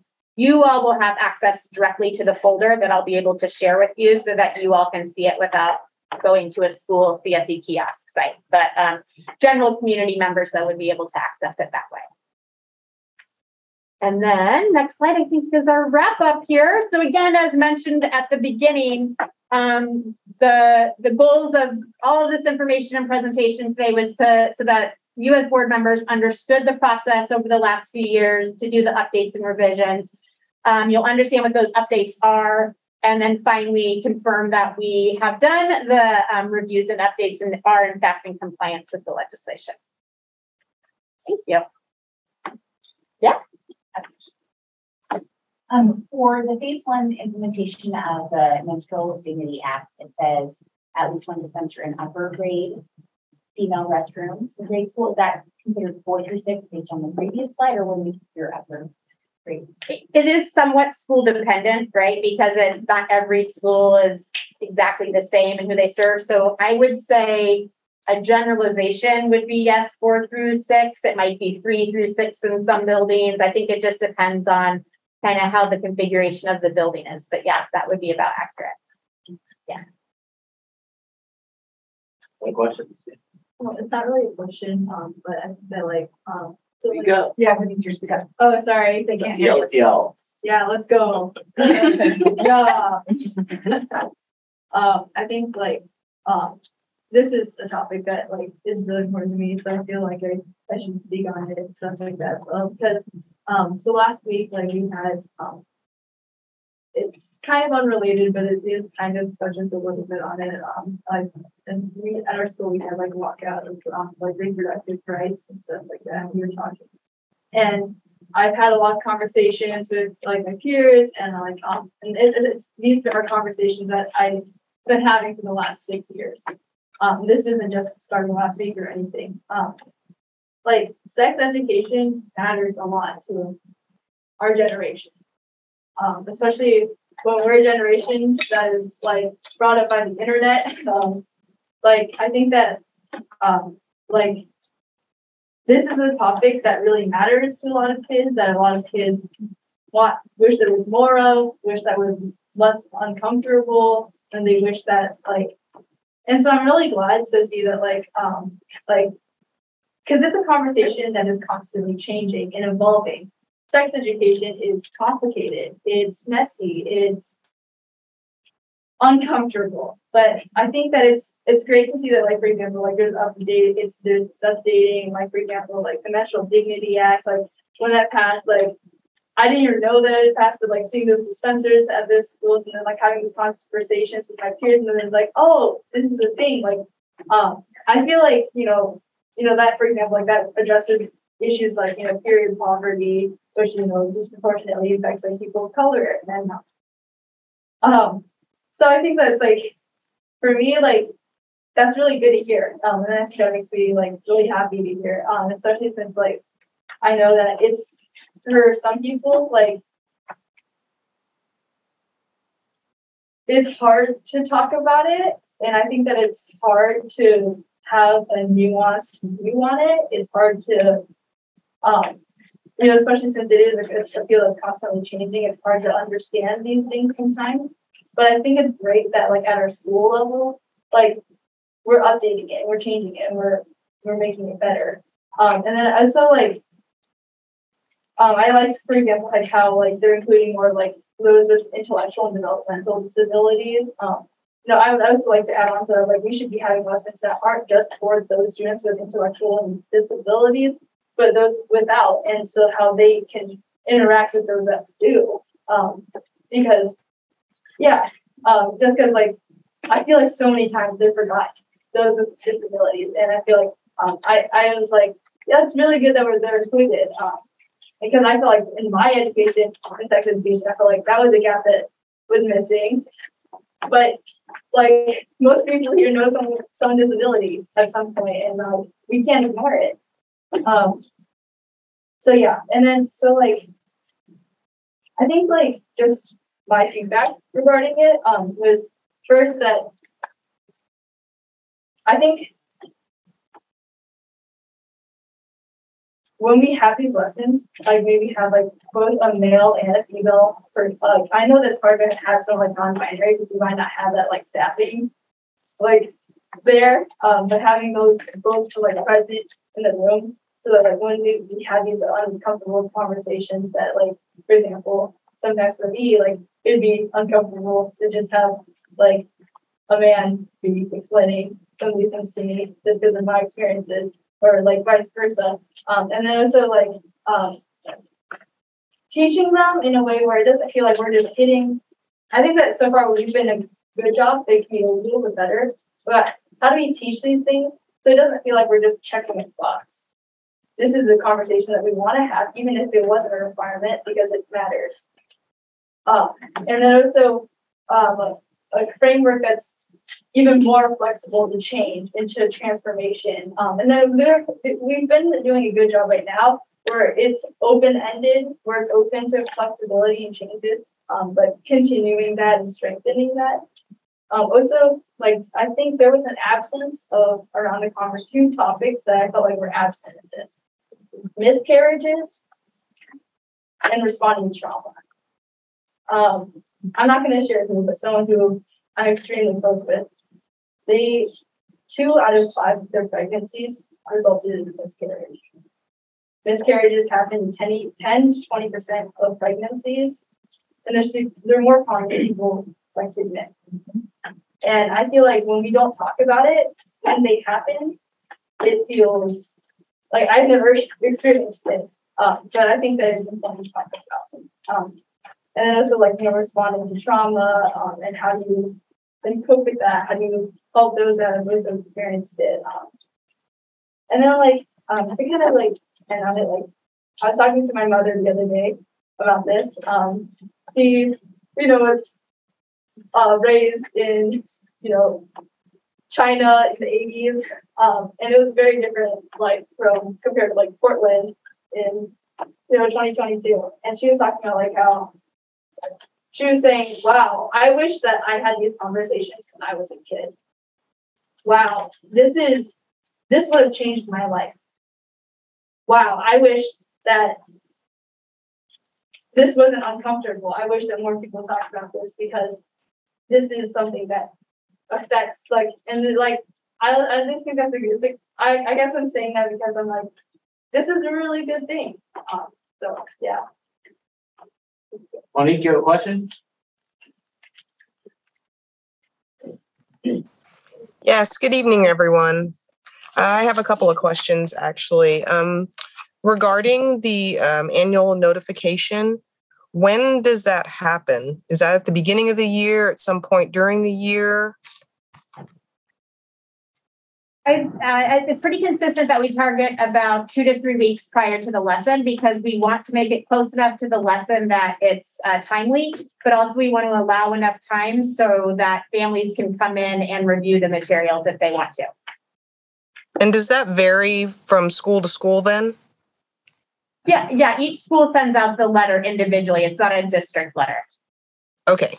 And then regards to the CSE kiosks and the open comment box, how is that communicated to families? Is that also in the letter?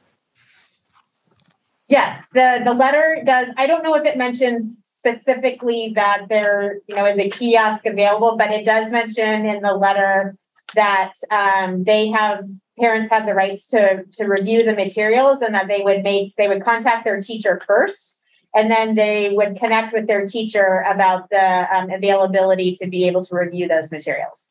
So I think what we found is that families are most connected directly with their classroom teacher, right? And so we like the conversation and relationship to start there first, because I think what we found is that oftentimes a conversation with the teacher answers a lot of the questions that the families have. But if not, the CSE kiosks are there as that next step if they want to dig a little deeper. Okay, and then you mentioned also about the feedback loop that you have for CSE. So how does that happen? Is that solicited from certain families? Is that random, or does it go out to all families? What is there a particular part that you're asking about in specific? Just wanting to understand how the feedback is working with regards to parents and families communicating, yay, I love this, or I don't like this part, or how, what feedback and how is that happening? So I would say that generally is spurred as a result of those initial letters that go out, but then also, in addition, I was mentioning some of those take-home conversation starters and prompts that are extensions of those lessons. So sometimes that can prompt some of that feedback from families as well to the teacher, for input of how those conversations have gone, that I think are consistent to other feedback loops with all of the curriculum that we provide our students in the classroom. Okay. All right. Thank you. I might have missed part of that. It's difficult to hear some speakers sometimes. So thank you. Any other questions? I just want to add two last thoughts really quickly. I'll try to keep myself brief because I know that we've already gone super overtime today, but I want to talk about this because it's also very, very important to me. I think that we kind of do a disservice to ourselves when we continue to stress over and over and over again that these are our legal obligations, because we don't just do it for the students in our district because it's a legal obligation that we have to meet. We do it for students in our district because we want them to have the best possible life outcomes. And this type of CSE curriculum is linked to data that shows that this improves people's lives. It saves lives, whether it be through reducing anxiety, depression, risk of suicide, or risky sexual activity, but also just teaches kids valuable life skills. And I think that can kind of get lost in the discussion of like trying to meet all this. So I wanted to take some time to recognize it, that this curriculum is really, really important. We've done, as far as we can tell, a pretty good job of implementing it with our incredibly rough few years. Interestingly enough, all of the student rep class was taking health when we got interrupted by COVID. So we actually all got to sit through first year implementation distance learning CSE. And I remember the day when I was doing some lessons at my house and I saw one of the health lessons that was just about healthy relationships. And the names of some of the example problems had either two traditionally female names or two traditionally male names. And as a queer student, that like, I came out of my room and told my mom about it because that meant the world to me. It showed me that like, this is a system that acknowledges that people like me are normal, that is a part of everyday life. And that's something I hope that every student can have, not just our queer students, our students of color, like you're asking for today, our students with disabilities. I'm happy with the progress that's already been made. I want to see more progress in those areas, and I think we're making steps towards it. I also think that Director Ward brought up something in the questions that like I have been talking about since the start of the year. I will continue to talk about probably after I'm done being a student representative, which is communication. How are we telling families about this? I think that for some families who might have concerns or curiosity about CSE curriculum, especially considering it's still pretty new within the past couple of years of us being in the district, adding that information about the kiosk to letters in the upcoming year might be a good idea. Just to make it explicitly clear of you can talk to your classroom teacher and also they might send you to this resource. This is like an aside, might help people feel a little more comfortable, but I want to thank you for coming to all this. Any other questions? All right, thank you. Thank you. Thank you. Okay, lightning round. Your situation page indicates that we're going to discuss downstairs the compensation for executive management, administrative, confidential. All the information is in there. You've had a chance to review it. We will have a chance to discuss it and make a motion regarding it downstairs. So that's that one. Adam sort of touched on the contract review board we're going to have downstairs, and we had 2 bids. So we'll be voting on that downstairs as well. So you can ask more questions then, right? Okay. The schedule of board meetings, I mean, it's Tuesdays. Only one in June, only one in March, only one in November, one in December. Does anybody have a problem with any of the calendar possibilities that were listed in the packet on page 7? All right. Last one for up here then. The candidate review questions for the vacancy that we're going to have to appoint. I believe Rose got some feedback and incorporated those into questions you have in front of you. Lisa, you have a question about the question? On number 3, I'm assuming that we're going to delete with after commitment to, because that doesn't make sense. And then question 6, no, 8 needs a question mark. The end. So, okay. Rose, she got it. She's right. Probably content, just yeah. Okay. The question should make sense. Yeah, of course. Yes, absolutely. And I think all the people who had suggestions got their suggestions incorporated. I think. Erica, do you have a question? Okay. I would say I think we wanted to limit it to 5 questions. Is that correct? Did, sure. I think 5 or 6 was fine. Yeah, okay. If it's 5, that's fine. So if we're merging 2 and 4, I think I could take out the question 2 and use the question 4 that's highlighted. Yeah. Yeah. That good with everybody? Sure. We'll clean up number 3.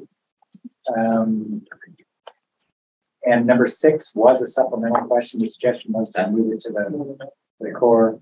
And then you see number 8 there. That was also a supplemental question. And the suggestion was to move it up. If we move those up and make the correction, I believe that gives us 6 questions. Okay, that's 1 for board members. That's probably fine. Okay. Is everybody okay with the suggestions I just made? All right, so we'll republish those maybe in a forward updates or economical version of the meetings, and then we'll do that next meeting, right? Yeah. All right, lightning round over. All right, we are adjourned up here. We'll see you downstairs in our regular meeting in, let's call it 5 minutes, 7:11. I call this meeting of the Hillsboro School Board to order. We will begin tonight as we always do with our flag salute. For those who don't know, the flag is back there in the corner. I pledge allegiance to the flag of the United States of America, which stands one nation, indivisible, with liberty and justice for all. Thank you.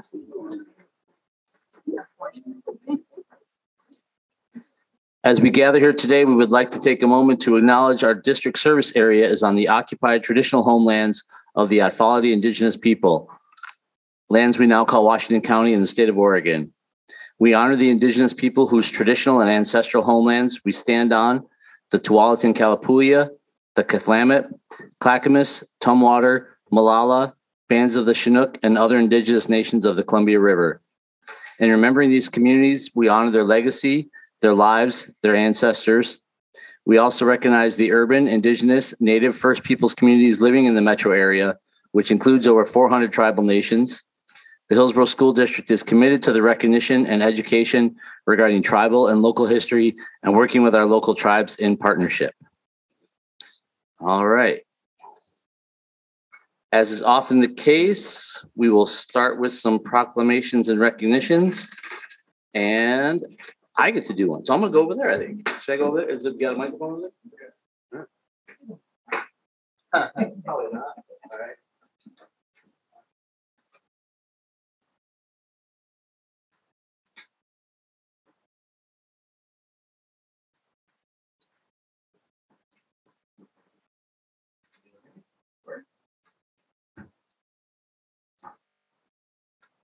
Hillsboro School District celebrates the first presidential proclamation recognizing Transgender Day of Disability and Spectrum of Life in March of 2021.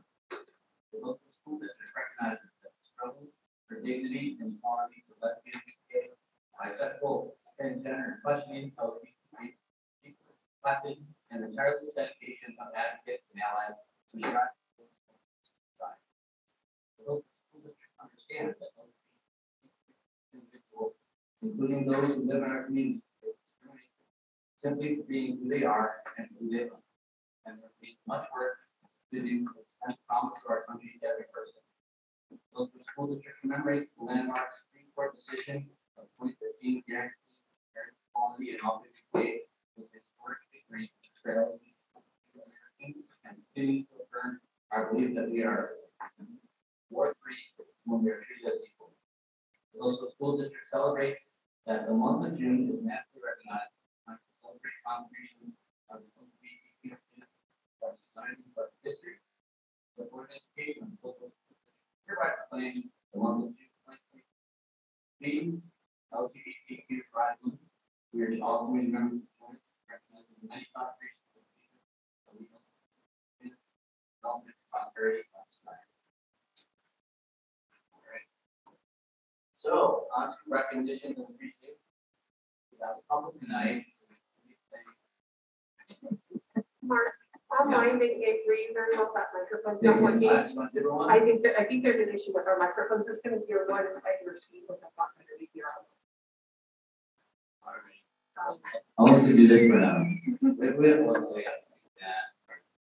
I read this one over here because I would like to. Seth, Haley, and Michelle.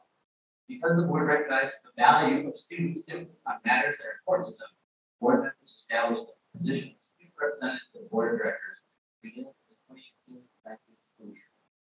Last June, you were appointed to represent Glencoe and Hillsboro High Schools as student representatives to the board of directors in the Hillsboro School District.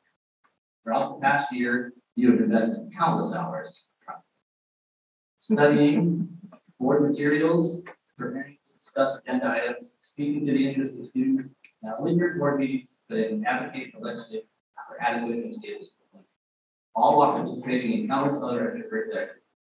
You have served as a liaison, maintaining open channel communication between board members and students. Seth, Kaylee, and Michelle, your terms of service next month. I will take this opportunity to thank you sincerely for your dedication and valuable service, and wish you the best as you complete your high school education and move forward in your future endeavors. Please accept. Please graduate.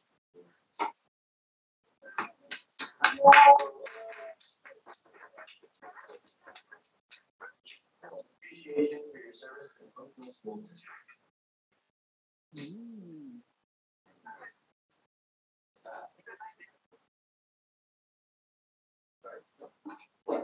That's okay. Oh, right.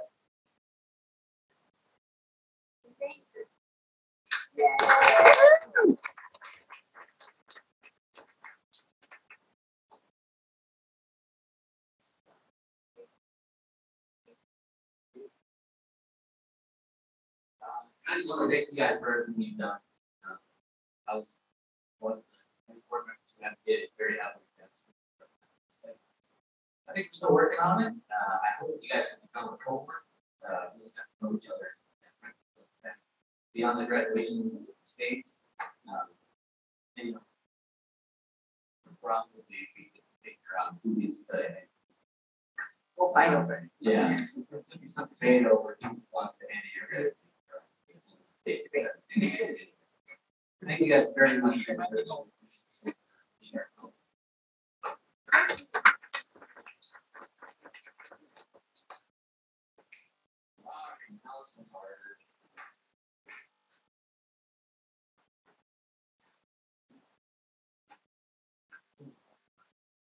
So I need to come stand up You there. can't hear me at all? Well, it's like, this is only in the room? Yeah. Um, If you're closer to her, if you come over here now, so. We can also try this mic, Yeah. because this one might.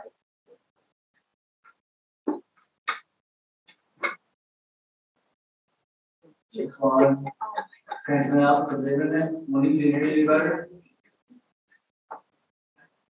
Yeah. I don't think so. Does the cord reach from the student reps? Probably not. Yeah. Oh. It was a solid effort. No, we don't. Skip it. No, we can't. Yeah.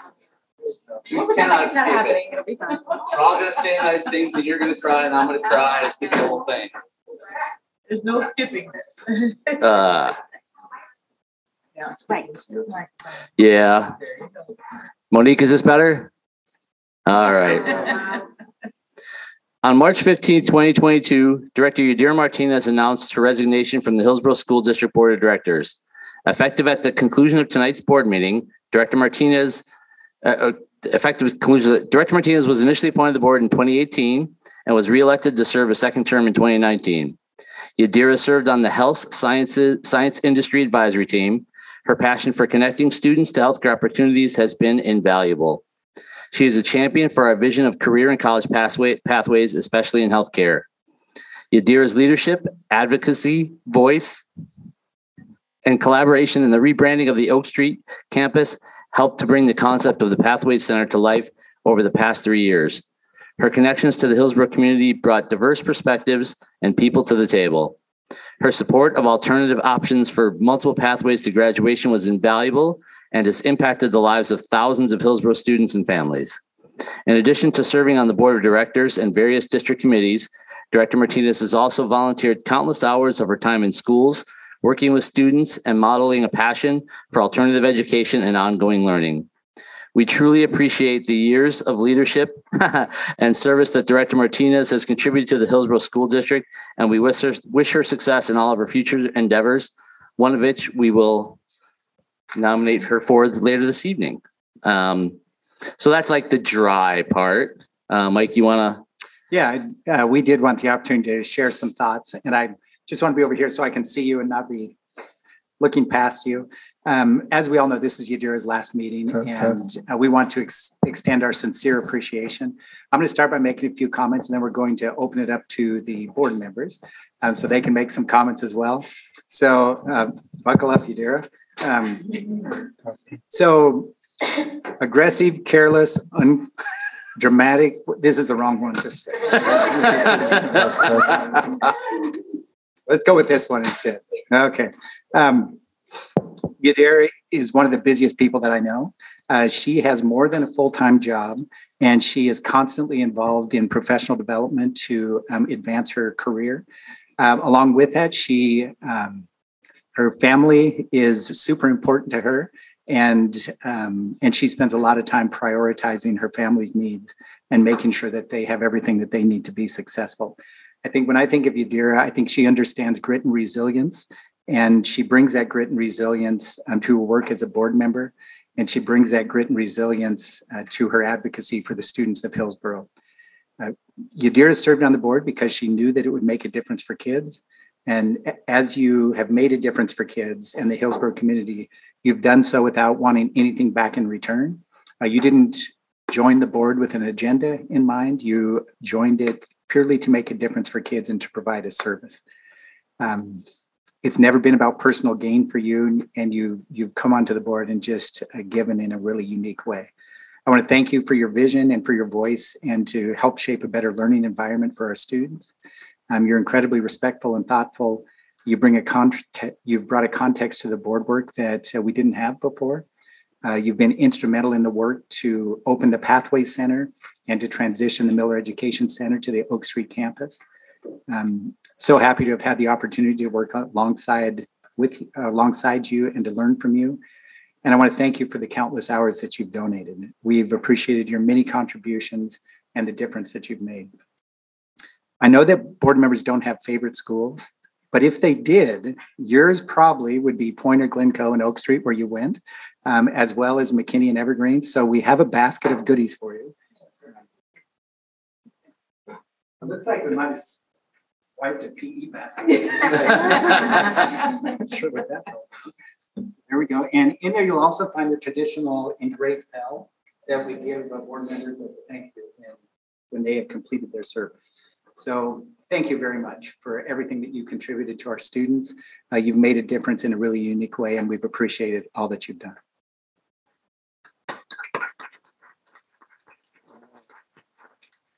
Other board members want to chime in? Do other board members have anything like to add? Oh, all right. Can you hear me? Yep. All right. I think you've been extremely thoughtful, kind, and just an amazing person on the board. And I think especially as a student rep, you've been someone I want to be like Yadira, and I want to and I think we haven't talked a lot, but I think that, I will miss you, even though I'll only go to one more board meeting too. But thank you for your service, and thanks for always being super thoughtful. And yeah, I hope that I don't know how to say this. I'm not really good at talking, but just thank you. I think I'll go before I lose my nerve right now because this is really hard. This is really hard. Can you hear me better? Okay. I just want to thank Yadira. I think everything that Mike said really encompasses who she is as a person, but also just her quiet strength that everybody knows.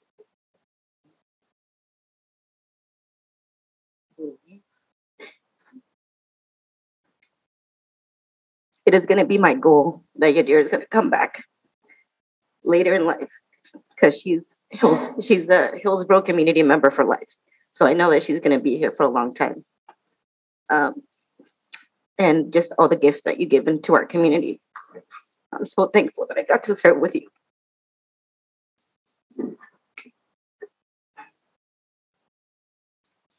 I want to publicly acknowledge Yadira.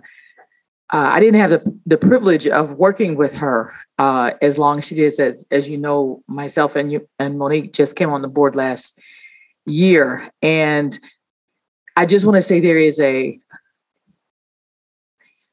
power in silence. Sometimes there is a power when knowing when it's time to be quiet, and then there's a power in knowing when to speak up. Sometimes and throughout my life, I've gotten it confused, but I always had the feeling that Yadira never got it confused. So I need you to know that I never said that to you. But don't lose your voice. It is very, very powerful. Even when you are silent, don't lose that. There's much to be said, much work to be done, and it has been my pleasure to work with you for this past year. And I look forward to seeing more of what else you're going to be doing. And hopefully I can nerd out with you sometime and see what else is going on. But I know that we didn't have all of the years together, but do not think for one moment that you have not been inspirational, powerful, and a presence very much felt. So thank you.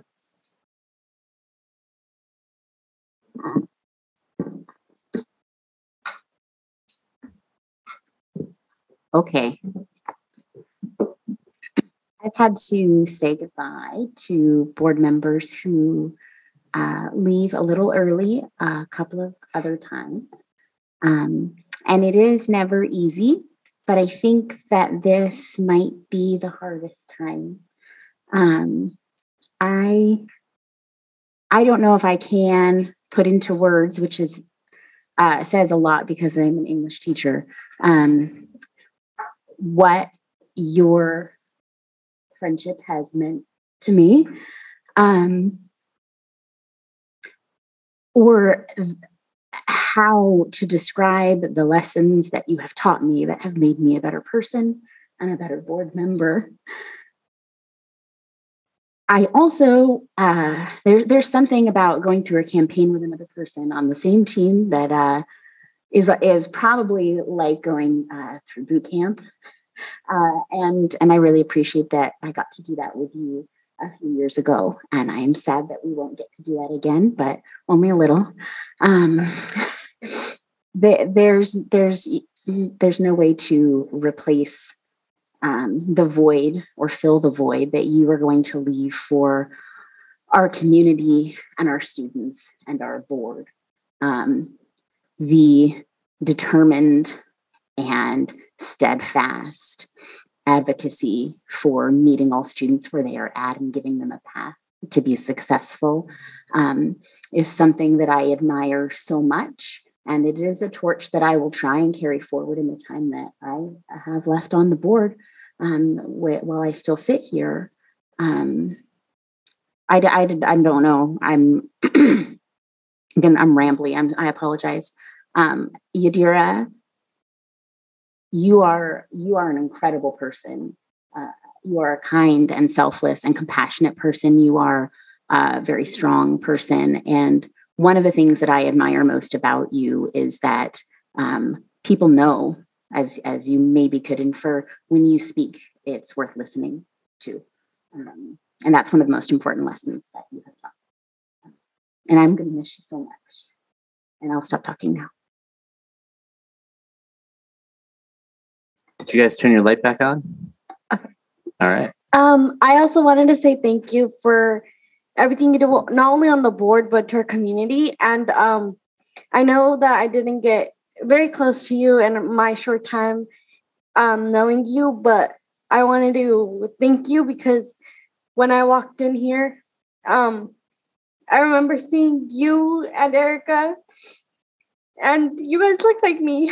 And it made me feel very comfortable, and like I was represented by such amazing people. And I just wanted to thank you for for being here and representing our community and being somebody that I really looked up to, because every time you spoke, I felt like you spoke for me and for my community as well. So just thank you for being here and for taking time to advocate for our students.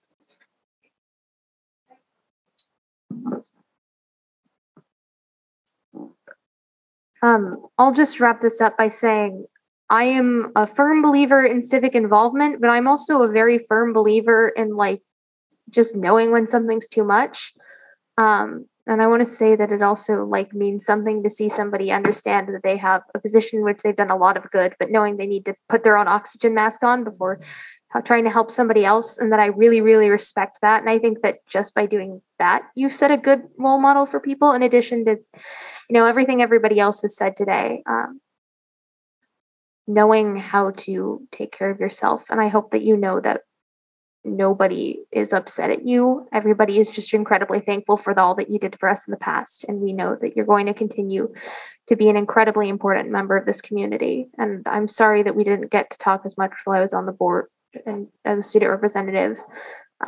But every time you talked, like everybody else said, I knew that you had something really, really important to say. And that's something that I've tried to learn from. So thank you for all of your service. Monique, do you have anything you'd like to add? Yes, as Director Thomas had said, we didn't really get a chance to work too much with you directly, Yadira. We had this almost a year together. I wish you all the best in all your future endeavors. I said this, I think last meeting, we had, I think, 4 tremendous candidates that we interviewed. And I remember leaving the house saying to Ginny, like, I have no idea what I'm going to do. Sorry. And we had just, 2018, some of us had just come off a campaign and we had these, you know, figuring out how to talk about issues and whatever. And during the interview process, what was amazing was the way Yadira spoke from the heart about all the issues we cared about without the campaign speak. It was amazing. It was just clear. Oh, I guess thank you for that too. Like making it so obvious what the choice was, because I was not sure which direction I was going to go when I left the door. And for those of you who haven't looked ahead in the agenda, I mean, this isn't like a goodbye, because later in the meeting, we will be appointing Yadira to fill the vacancy on the board of the Northwest Regional ESD. So the public service does continue. So thank you for taking on that role. And, you know, it was so great to get to know you outside the boardroom.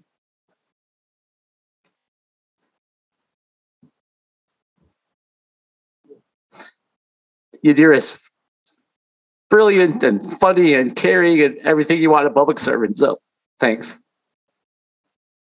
Do you have anything you want to add?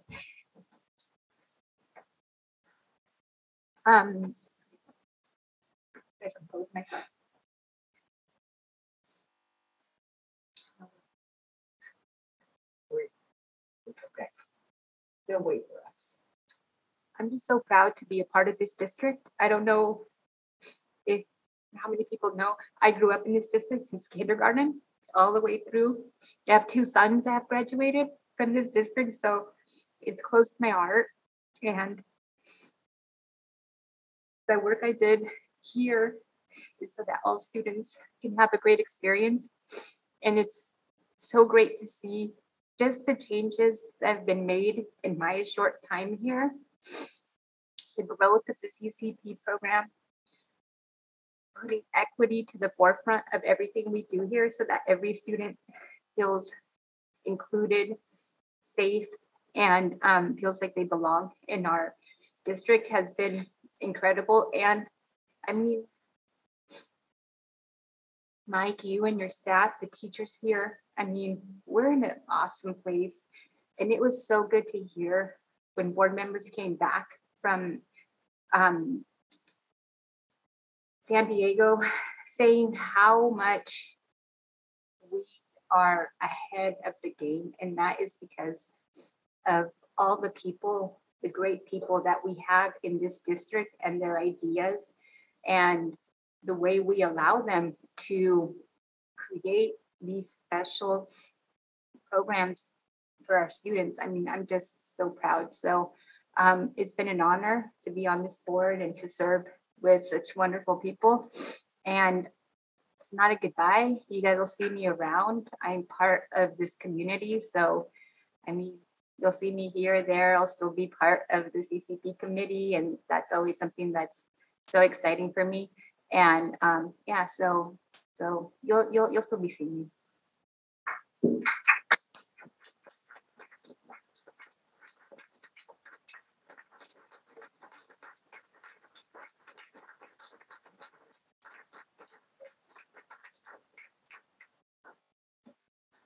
Would anybody like to make a motion to approve our agenda? I move that the board of director approve the agenda as printed. Second. Is that you there? Yes. It's not wrong. It's been moved by Director Lopez and seconded by Director Martinez that the board approve the agenda as printed. Is there any discussion? Seeing none, do we call roll down here? Is that, yeah, I guess. Oh, yeah. All right. Aye. Erica Lopez, Aye. Yadira Martinez, Hi. Nancy Thomas, Aye. Monique Ward, Aye. Mark Watson. Aye. Motion carries. The agenda is approved.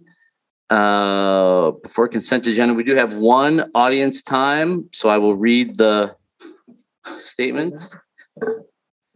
Public participation in board meetings is governed by policy BDDH. Visitors who wish to speak before the board must complete an intent to speak card available at the top of the HSD homepage and or at the table at the entrance of the boardroom, and submit it via the Google form, by email, or in person to the executive assistant of the board of directors, Rose Rahman. Commenters should include their name and, if speaking for an organization, the name of the organization. A spokesperson should be designated to represent a group with a common purpose. Up to 3 minutes at the board's discretion will be allowed per comment. Commenters may offer objective criticism of district operations and programs, but in public session, the board will not hear comments regarding any individual staff member. Commendations involving staff members should be sent to the superintendent. Channels for the board's review of legitimate complaints involving individuals include board policy KL, public complaints. If appropriate, the board chair will connect the visitor with an administrator to receive comments regarding personnel. Any hearing conducted before the board regarding personnel shall take place in an executive session. Comments aimed at state and federally protected classes shall be prohibited. Anger, rudeness, ridicule, obscene or profane language, impatience, lack of respect for others, and personal attacks are not acceptable. Demonstrations in support or opposition of a speaker are not permitted. The board thanks all visitors for their presence and appreciates the input of community members. We have one. Oh, no, yeah. That's going to be a thing, huh? We're out of microphones. Tori Lewis here. Yeah, let's give it a shot.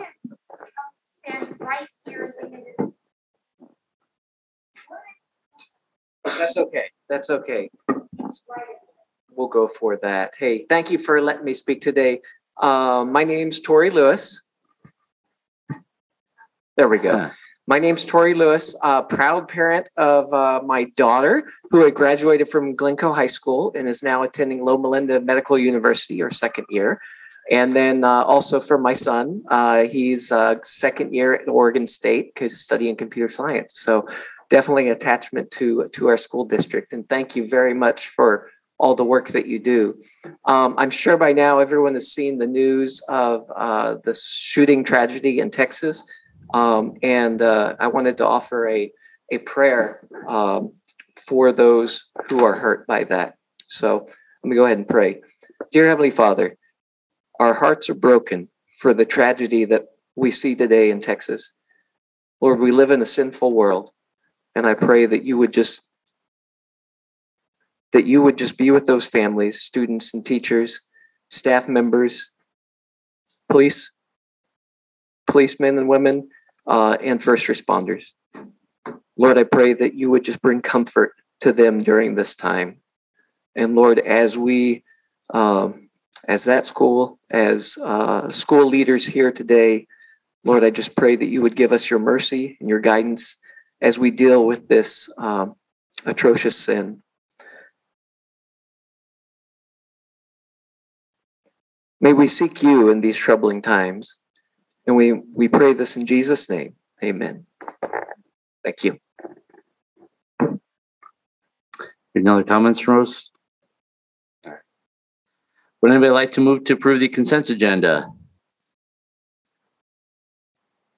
I move that the Board of Directors approve the consent agenda as printed. Second. It's been moved by Director Martinez and seconded by Director Thomas that the Board of Directors approve the consent agenda as printed. Is there any discussion? Rose, can you call the roll, please? Lisa Allen, Aye. Erica Lopez, Aye. Yadira Martinez, Aye. Nancy Thomas, Aye. Monique Ward, Aye. Mark Wilson. Aye. Motion carries. Consent agenda is approved. The first of our action items involves the Nutrition Services Department, and I see Nate is here, so thanks for joining us tonight.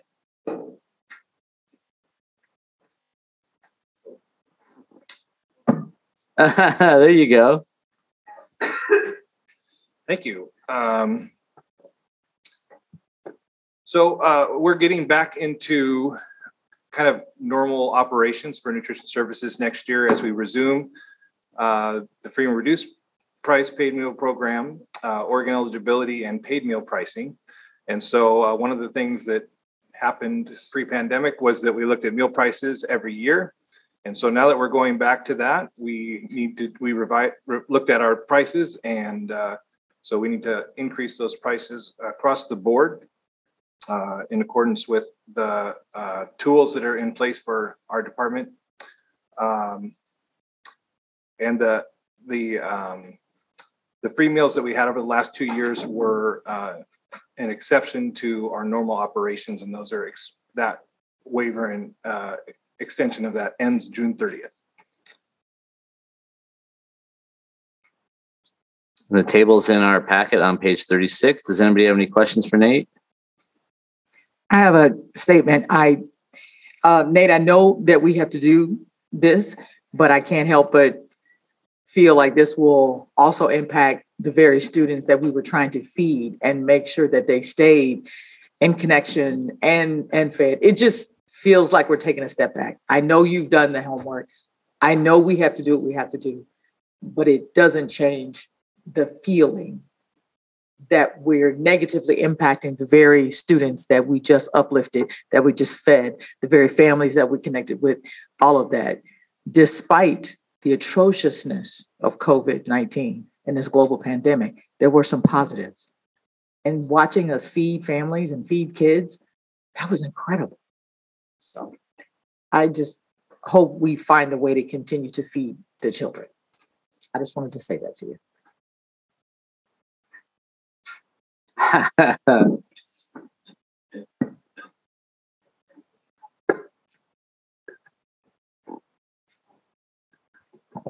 I would like to agree with like Nancy. I know that like it's not easy to raise prices and like we don't like to do that. But I was just wondering, so like I had two questions. So the first one is, do we know what prices they're going to be next year? They're in the packet. And then I was just, yeah.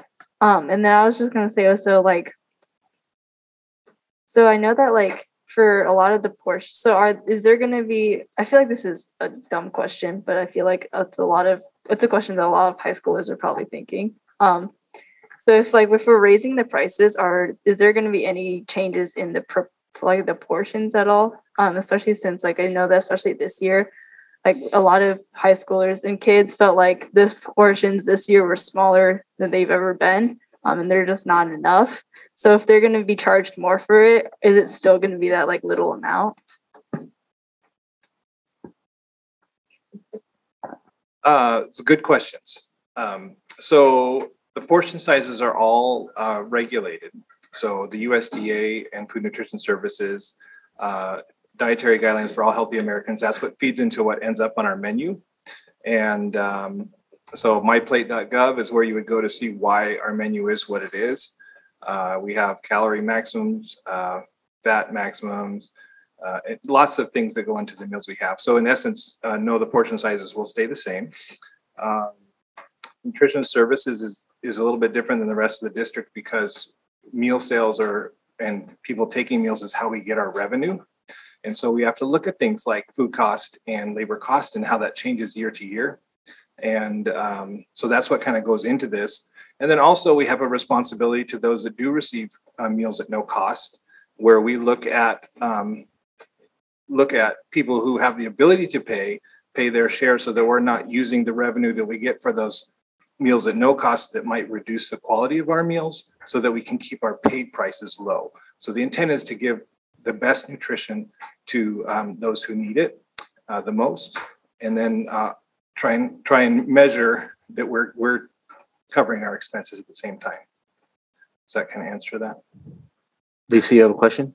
Yes, I have two questions. I assume that the price that we see in our packet, Nathan, is for full price lunch. Correct. So where can I find what the reduced price lunch would be? So back in 2014, the Oregon legislature approved eliminating the reduced price category for Oregon students. So we still call it free and reduced, yeah, but we just really mean free. It's a federal program that's okay. now subsidized by Oregon as well. Perfect. And those requirements are on the school district website under the nutrition services. Right. For anyone who is interested for those income guidelines. Mm-hmm. And then the second question is in the info page, the situation page, it says that this is necessary to meet paid meal equity. Can you explain that for us? Sure. The USDA has two tools that we have to use each year to justify our pricing and what we're charging for meals.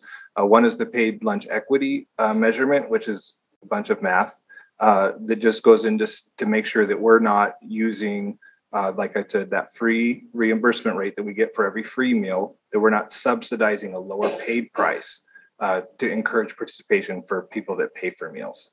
So that's that one. And then the other one is called the non-program food cost analysis, which looks at all those items that aren't meals, but to ensure that, again, we're charging a price that covers our food and labor expenses without subsidizing a lower price for those foods from basically the revenue we get for free and reduced meals.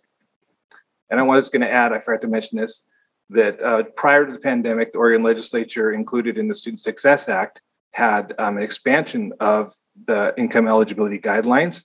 So the federal free and reduced program covers 186% of the federal poverty level. And then the Student Success Act included an additional range that goes up to 300% of the federal poverty level. So it encompassing more families that might have need for those meals. And I know before the pandemic, we also had a change where we had classified some entire schools where we didn't have to differentiate student by student. Right. And yeah. so that remains in place where we can't just declare the entire school. Right. 14 schools right now are eligible to offer meals at no cost to all students. And that's under the community eligibility provision. And before the pandemic, it was more than that, right? It was actually less. Oh, okay. Yeah. So it started in 13, we had 14 schools. Then that lasts for 4 years and we have to reevaluate. And then we went down to 8. And then the next, I think 2 years later, we were able to get more schools on using, actually, with the intent of using the SSA, the Student Success Act provisions, because they expanded also that they would ensure that 90% of meals at CEP schools are reimbursed at that free rate. And as Seth reminded us upstairs, communication. We know there are many students at schools not in those 14 that are eligible. So we encourage you to do all you can communication wise to reach out to those families to make sure that they're receiving the benefit to which they're entitled. We'll do it. I do have a final question to ask. I was wondering, and our CFO might be able to help me. I had no idea that the food that we were serving was actually generating revenue. So thank you for telling me that. But any guess off the top of your head how much, percentage-wise revenue that we're actually making from the food? Just curiosity, not argument. Okay.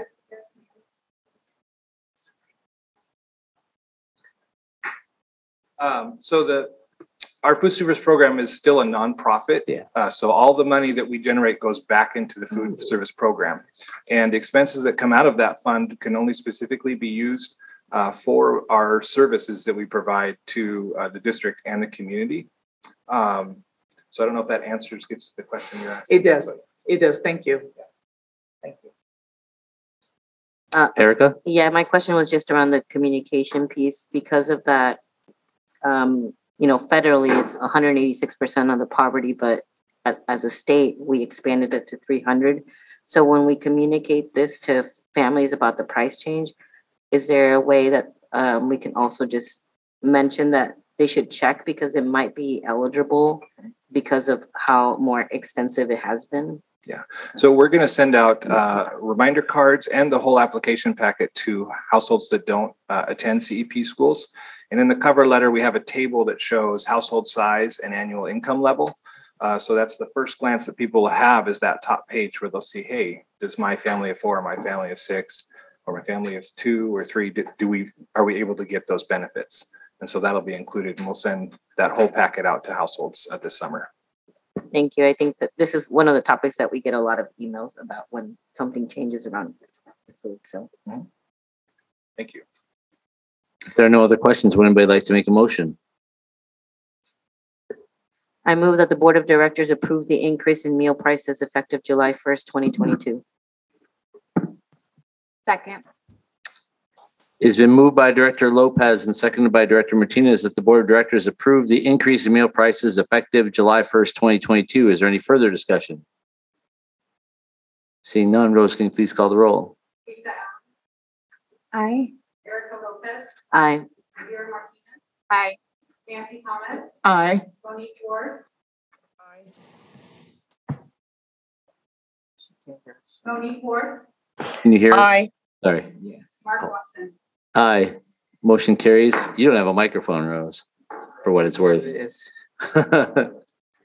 Oh, yeah. Rose does not have a microphone. All right, you're up, Adam. Okay, as we discussed, excuse me, upstairs, we have the award of the contract for the domestic water pipe replacement at McKinney Elementary School. The recommendation is that we award that to 5-Star Builders for the bid amount of $393,792. Just one thought, Chair Watson, you had asked upstairs whether or not we were comfortable with the 2 bids we got. We were actually pretty happy. We thought we were going to get 3, but because this project came to us late, we had short time to get the work, to get it out, and we were really happy with both the pricing and the response that we got from the bidders. So, all right, thank you. I guess my concern was less that and more future facing. Is this a sign that fewer people are interested in working with us? no. Okay. It was just the timing. Gotcha. A lot of contractors already had their summer booked out, so Okay. We were very happy to get the 2 that we got. Does anybody have any questions for Adam? Would anybody like to make a motion? Maybe just Yadira makes them all. I move that the Board of Directors award the contract for the domestic water pipe replacement at McKinney Elementary School to 5-Star Builders for the bid amount of $393,792. I second. Competition. All right, it's been moved by Director Martinez and seconded by Director Allen that the Board of Directors award the contract for the domestic water pipe replacement at McKinney Elementary School to 5-Star Builders for the amount of $393,792. Is there any further discussion? Seeing none, would you like to call the roll, please? Oh, from way over there. Lisa Allen. Aye. Erica Lopez. Aye. Vera Martinez. Aye. Nancy Thomas. Aye. Monique Ward. Aye. She heard that. Mark Watson. Aye, the motion carries. Thank you, Adam. I don't think you're done for the day though, huh? Not quite. All right. All right. The next item is, I guess, Mike, are you going to talk about it? Or me? Yeah, Northwest Regional ESD, or I could just make a motion, whatever, but. We have a dibs over here? Is that? We have a dibs. Oh, for motion. Gotcha. Yeah. Do you want to describe the situation? Yeah, let me just describe the situation. So as I believe everybody is aware, Lisa Politz is leaving her position as a board member for the Northwest Regional ESD. And there's a year left on that term.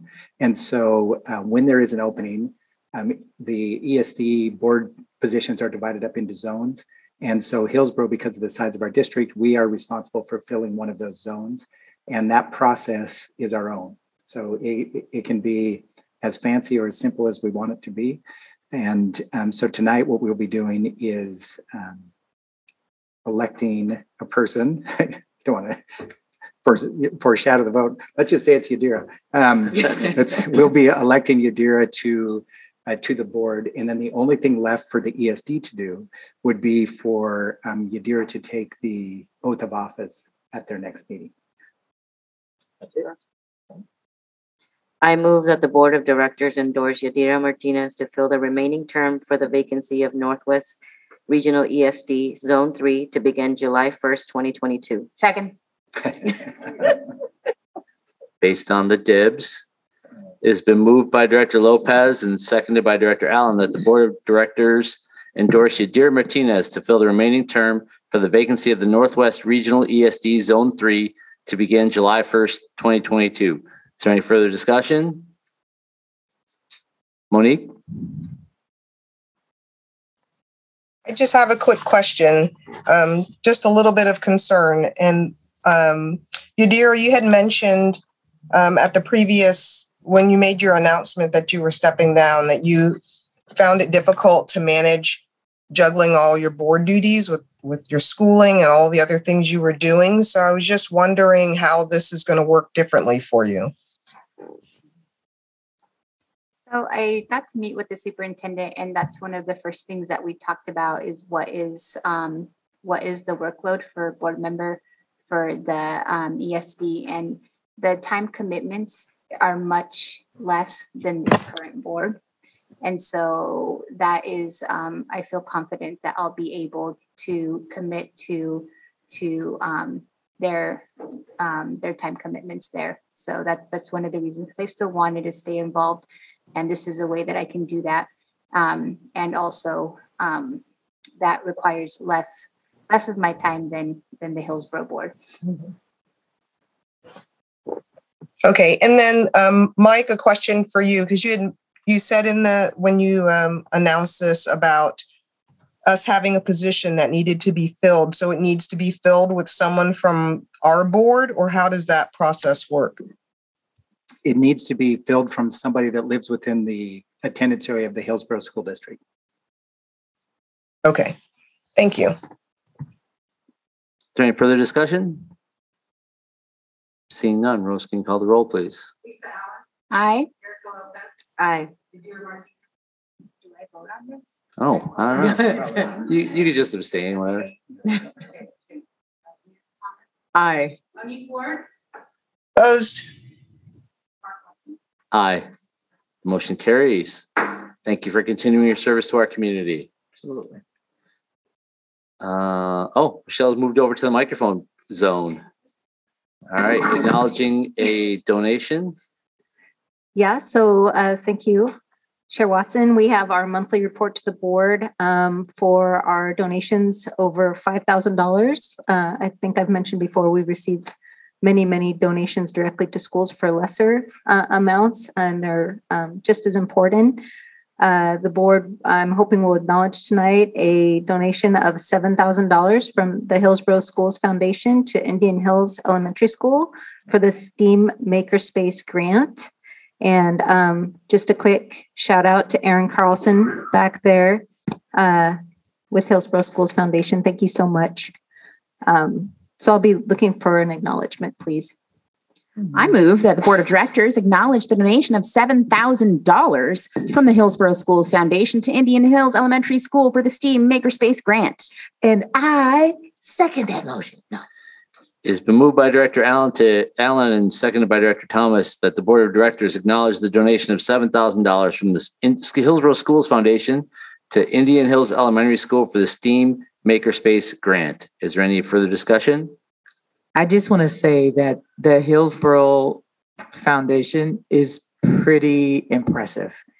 I have seen this organization I not been involved yet, but what I have seen and what I know has been tied to your money, your dollars, your work is absolutely incredible. So thank you. And that's not even good enough, but I have to start there. So thank you on behalf of all of us parents and all of our children. Thank you. That doesn't require a second, but I would second that.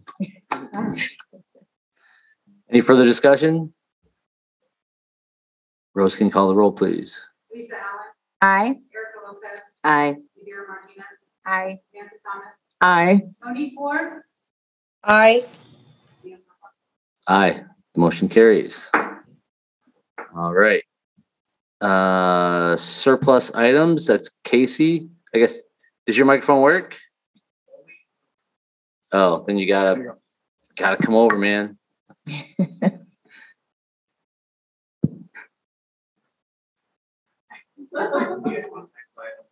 Yeah. No.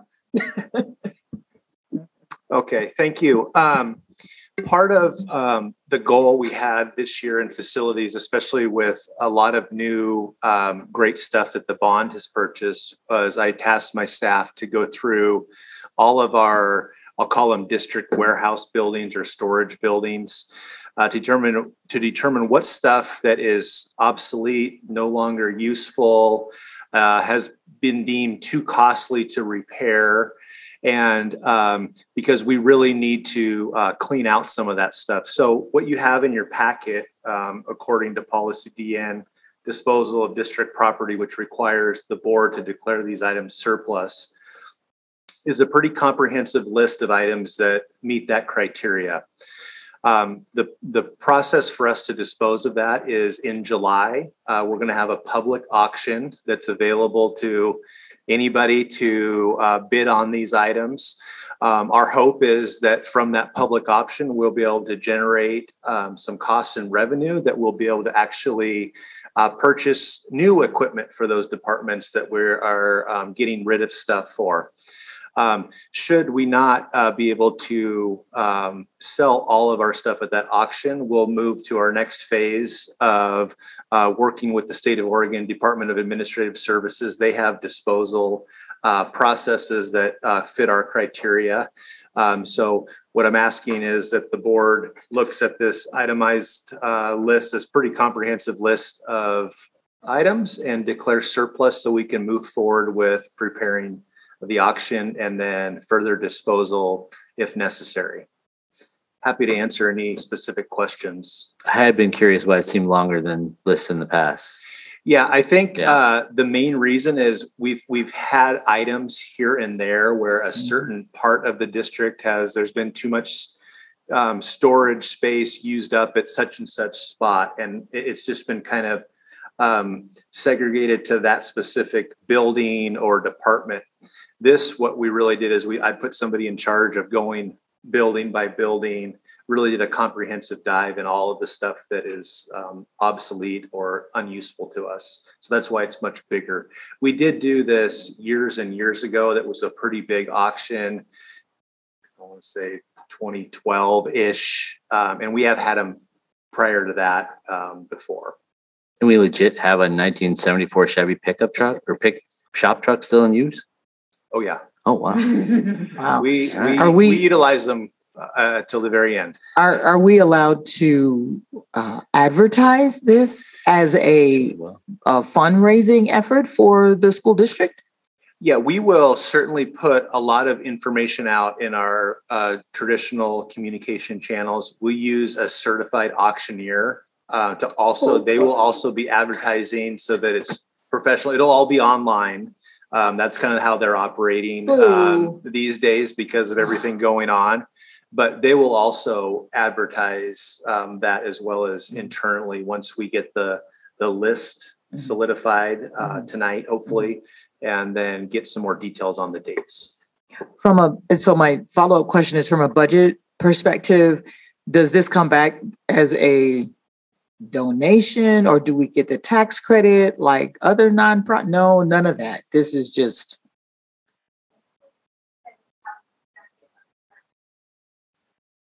Yeah.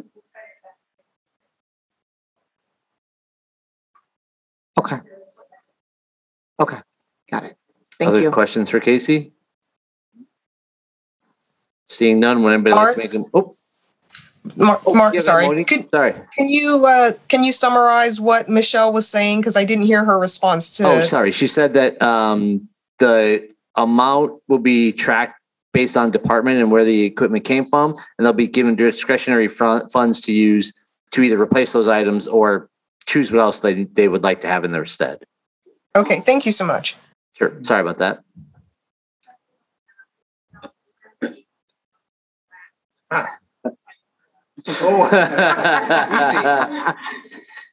I move that the Board of Directors declare the listed items as district surplus and authorize the disposal in accordance with district surplus procedures. I surplus second. It's been moved by Director Lopez and seconded by Director Thomas that the Board of Directors declare the listed items as district surplus and authorize the disposal in accordance with district surplus procedures. Is there any further discussion? Seeing none, Rose, can you please call the roll? Lisa Allen. Aye. Erica Lopez. Aye. Yadira Martinez. Aye. Nancy Thomas. Aye. Monique Ward. Aye. Mark Watson. Aye. The motion carries. All right. Previewed upstairs. Connor, would you like to talk about the contract situation? Certainly. So back in May of 2021, in accordance with past practice, the board approved a 3-year agreement for executive management, administrators, confidential and supervisory technical employees. And that was to align with the timelines that we have in agreements with the licensed employee groups. And so you can see the 4 bullets there that were approved at that time around the step that people would receive, the general salary increase and insurance increase equivalent to licensed staff increases.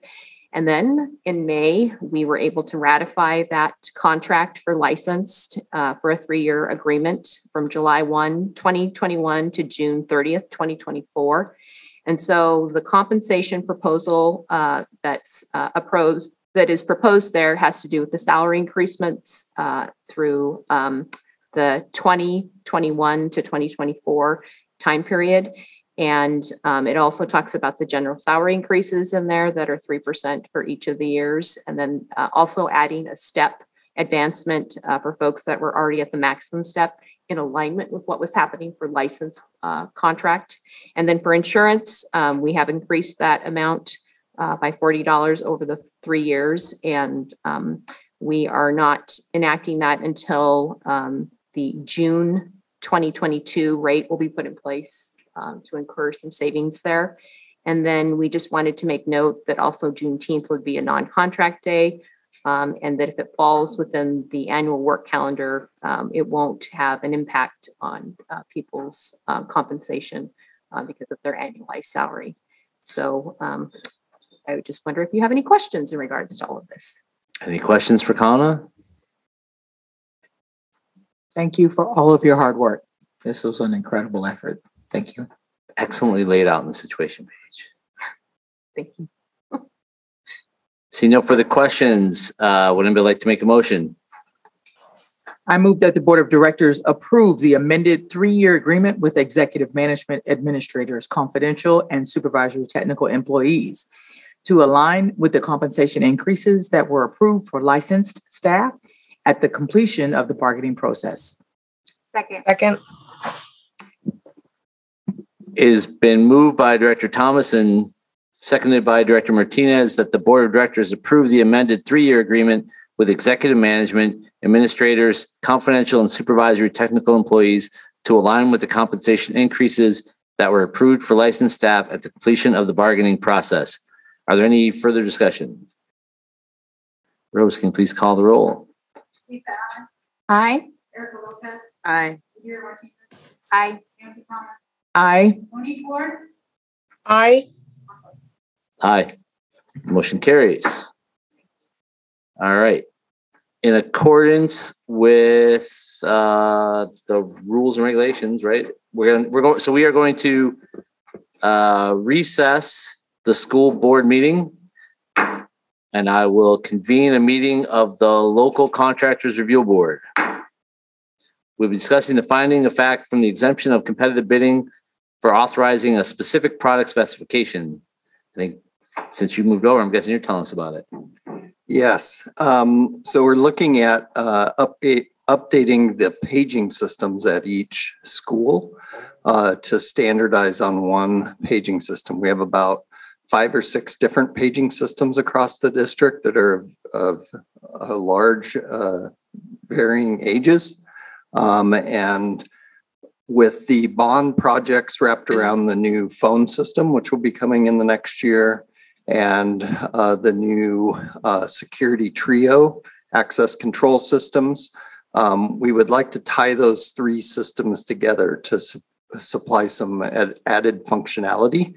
And this is the addition of the paging project to the bond would be part of that, and allowing us to tie those 3 systems together, which will of course work much better if they're all 3 the same type of systems, make it much easier to tie those together and make them all work in the same with the same functionality. So that's what this is all about. The system that we're proposing is the Rowland Telecenter U system, and we have that currently at 8 sites, our new buildings, along with a few buildings that as we came across adding new gyms or other bond projects, there was an issue with extending those old paging systems. And so at those points, we had to replace a couple of those as part of those construction bond projects. So we'd like to bring all the other schools in line to that same system so we can make this all work together. Any questions for Jordan? Yes, if upon moving forward with this, would this also be done this summer? Or do you anticipate another year to get all of this online? It'll take a couple years, but the way we're doing it is, I mean, to fully replace the full paging systems, what we're going to do means we're adding the phone system in the next year. We can just add the head end unit for the new paging system without replacing the rest of the component parts and make the connections we need between the 3 systems. That we will be able to do in the next year. And then the follow-up will be at some of those sites, then replacing the other pieces of the paging system to make the rest of the paging function. So my final question is, will this system also be comparable or compatible with the emergency systems that are coming along for the state using Everbridge, that type of thing, or no? We should be able to type in, I'm not specifically familiar with Everbridge. I know I have looked at before on the early earthquake warning systems, and that would be something we could look at because what it allows us to do then is submit.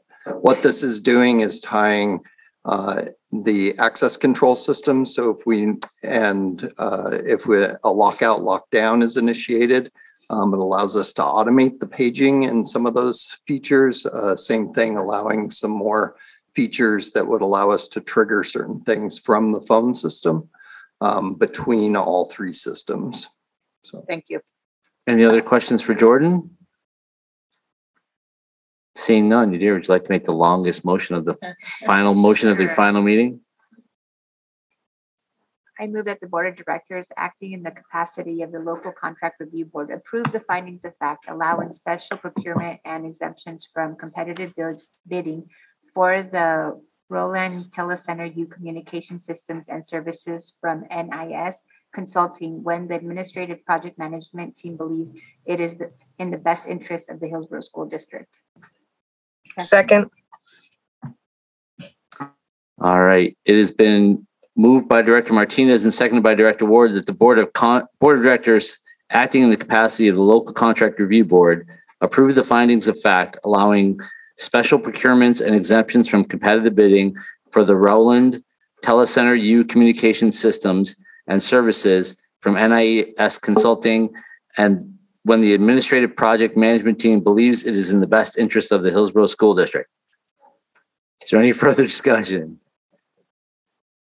Seeing none, Rose, can you call the roll, please? Aye. Aye. Aye. Aye. Monique Ward, Aye. Aye. All right, the motion carries. We will adjourn the local contract review board. I will reconvene the meeting of the Hillsboro School Board. All right, reports and presentations. Does anybody have any questions for Michelle regarding the financial report? Or Michelle, do you have any color you would like to add?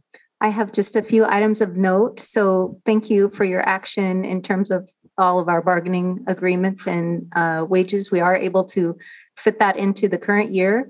Our classified staff experienced their retro pay this month, and all licensed staff and the other staff that you approved this evening will receive their retro pay and appropriate placement pay starting in June. So thank you very much for your action on that.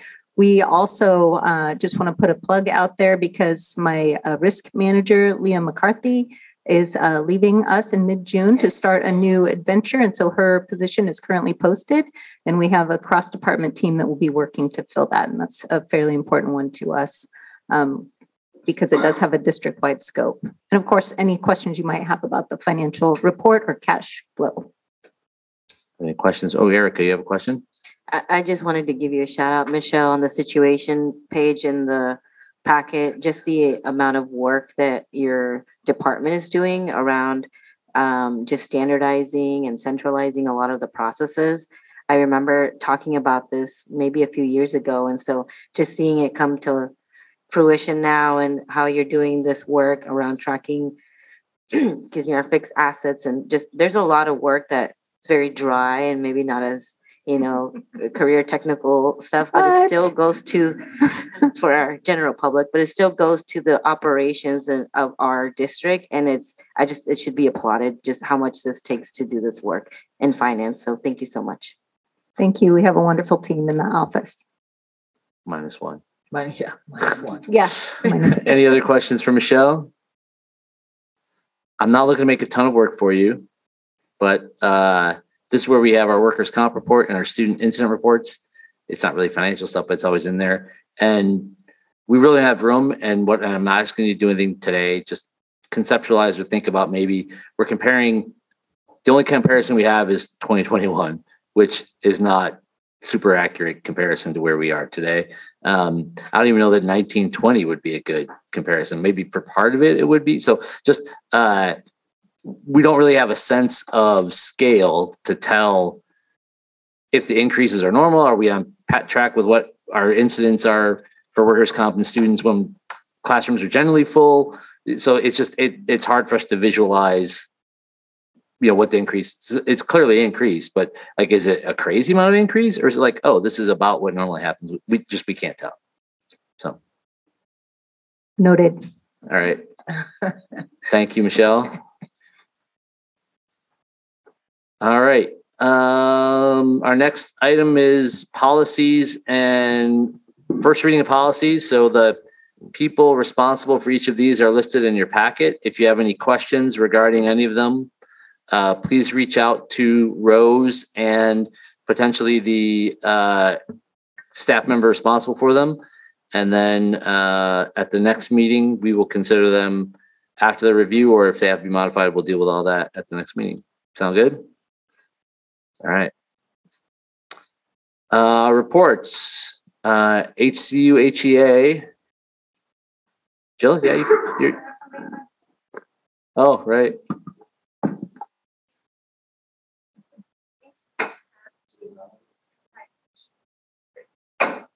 Okay, Jill Golay, Hillsboro Education Association President.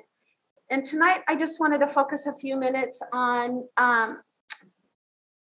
some of our teachers that retired. We had 18 teachers that retired, and I had the privilege of celebrating with 7 of the teachers at Pumpkin Ridge. We have a big event at Pumpkin Ridge Golf Course every year, and it's tons of fun. And I just wanted to share what I have learned. Laura McBroom has been with the district 24 out of 26 years as an educator. Viva Sims Cochran, 27 out of 36 years. Sandy Jo Edelfison, 15 out of 20 years.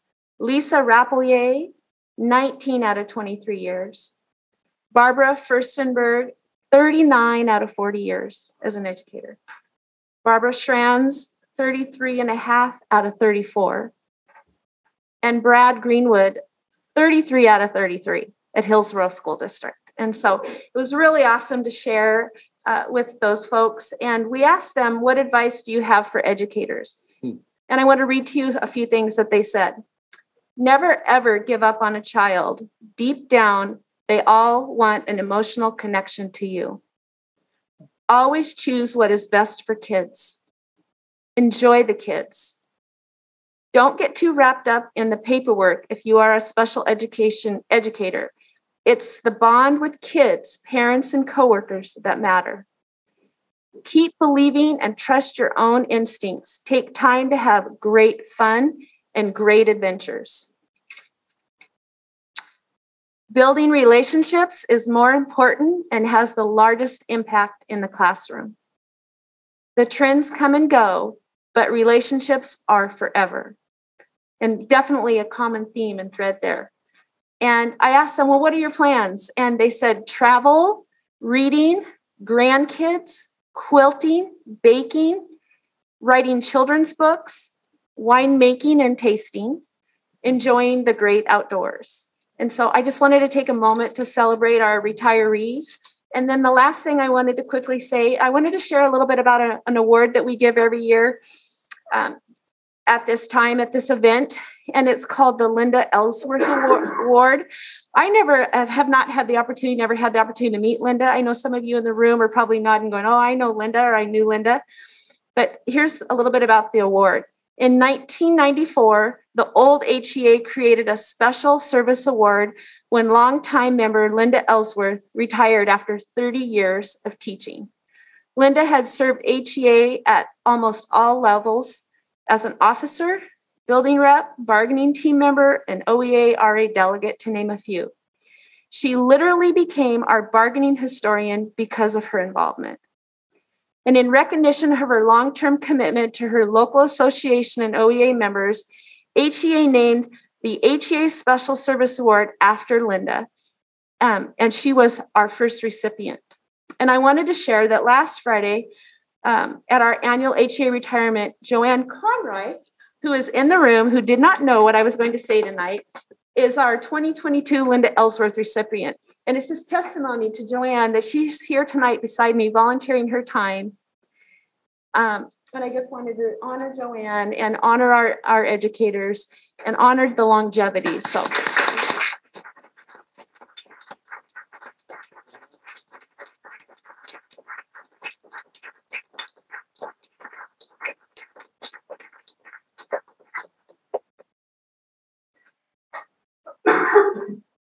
Melody, are you with us? Looks like we have you. Yes, I'm here. Thank you. Okay. So good evening. And HCU would like to express our sincere heartache for the staff and families that were impacted by the shooting in Texas. Our hearts go out to those that were injured and the families that lost their loved ones in the tragic act of violence that took place at Robb Elementary School. So there are just 17 days until from the end of the school year. It is hard to believe that we've made it all the way through an in-person school year, and that feels pretty good. Sometimes it was a little rocky, but we made it. And I would like to thank everyone that did their part to stay safe and healthy. And with the number of COVID cases on the rise, again, I urge everyone to continue to do their part to stay safe and to keep everyone around them safe. Looking back on this school year, we did some pretty great things. We ratified a great contract for the classified staff. And in that contract, we were able to secure a stipend for bilingual interpreters, a longevity bonus for those that have been in the district for 15 or more years, an increase for those that opt out of insurance, and an increase to our insurance pool to help buy down the insurance premiums for those that do take the insurance. We were also able to increase the wages for all classified employees by 7 to 8%.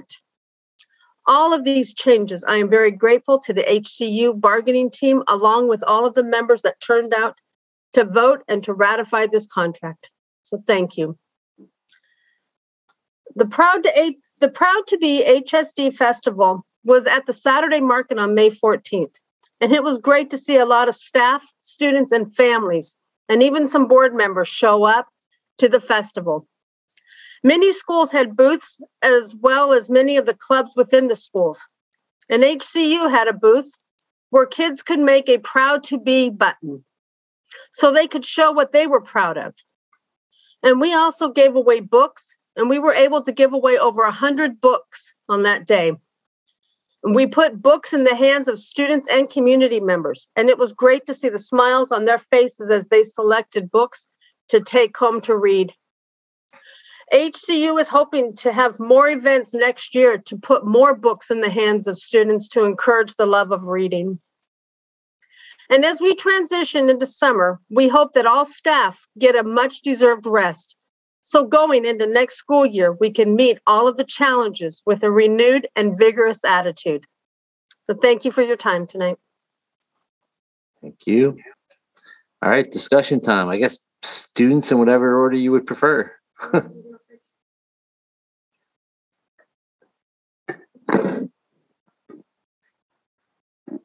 Every day we have to fight with the microphone, at least a little bit, today more than most. I actually have a little bit to get through today, but I'll try to keep myself concise as best as I can. Last Friday, Glencoe High School had a walkout for reproductive rights, which both Michelle and I attended. And I think it was a really good reminder for me of something that I've tried to keep in mind my entire way through my service as a student representative and will continue to keep in mind for the rest of my life. And that is that it's not just the three of us who stand up here before the board today who care about our community, about civic engagement, about making the world a better place. It is hundreds of people in our schools, not just the people who walked out that day, but pretty much every student I talk to, when you get them talking about issues like this, will tell you what they think, and they'll tell you what they think pretty frankly. But at that rally, I asked people towards the end of the event if they had ever felt like they had had somebody tell them or imply to them that because they were a teenager, their opinion or voice did not matter. And I can't think of a hand in that crowd that wasn't raised. So I think that that's something to keep in mind as we go forward into this. This job of student representatives is important, and I'm happy to be here, but there's always room for more. Some of you may know of my mother. She's worked in education for a very, very long time, pretty much her entire career. And I grew up in a household that was very big into improvement science. So my mom always talks when I'm trying to deal with a problem and she's helping me about reminding me to design with people instead of for people, to not assume that you know what is best for a community that you are trying to help, but instead ask them, what do you need and how can we help you do it? And I think that what I've seen from this board is that we're pretty good at making time and space for people to talk. You have us sitting up in front of the board. You have invite all of the PACs to give regular presentations. And I really hope that we can translate what we heard from them today into action to continue to design and try to design with instead of for. We got a list of requests from the Black Village today. Let's make them happen. They're all pretty eminently reasonable. Let's at least make sure that we have data to work for. I know that this is all three of our last meeting when we will still be high school students. We have one more meeting before our terms of service are over, but all of us will have graduated by June 20th. So it really does feel like things are coming to an end. But I know that I'm not done looking at Hillsboro, even though I'm leaving the country in August. That's strange to say out loud, but I'm officially enrolled. But I think that that's my hope as I walk away as a student representative for the district, is that we can see that we're not just listening to people. We aren't just creating a space for people to talk, but we're turning around and implementing what's said. Because that's how we make real actual change that improves people's lives, that makes sure students are getting the best possible educational opportunities. And that's what our work here is all about. So thank you.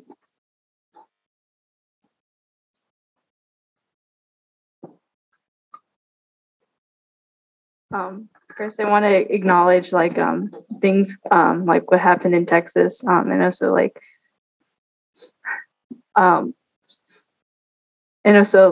the other victims of gun violence, and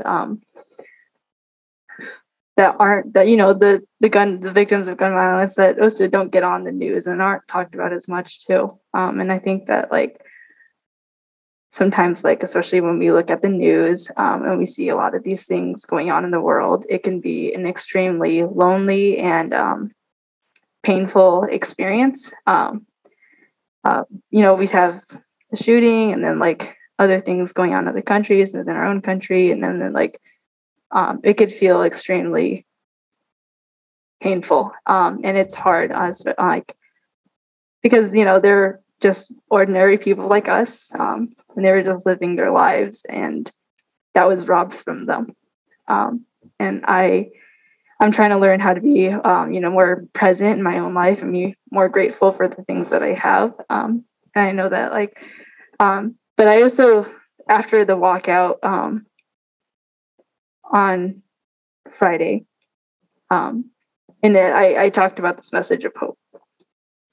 And that even though there are sometimes scary things going on, even if it seems like you're the only one reading it, when you step outside that door, like when I walked out to the flagpole, walking there, I was the only one in the hall. And then I turned and I saw hundreds of people. And then you realize that like other people are in this fight too. And you realize that like that will be a moment that will live with me for the rest of my life. When we were talking, we had a circle and people were sharing their thoughts and we didn't have a megaphone for a good hour. But people were still standing up there without a megaphone and shouting to a crowd about what they believe in, what they want, what they hope for. And I think that was extremely impactful for me. And like knowing that, like, for example, like these aren't just trends, these aren't just little moments in time, but like these are things that people care about. And I think that was really impactful for me. So there's that. And then, so I guess I just wanted to share that. And then the other, kind of changing topics. Last week, I was talking to one of the janitors at Glencoe High School.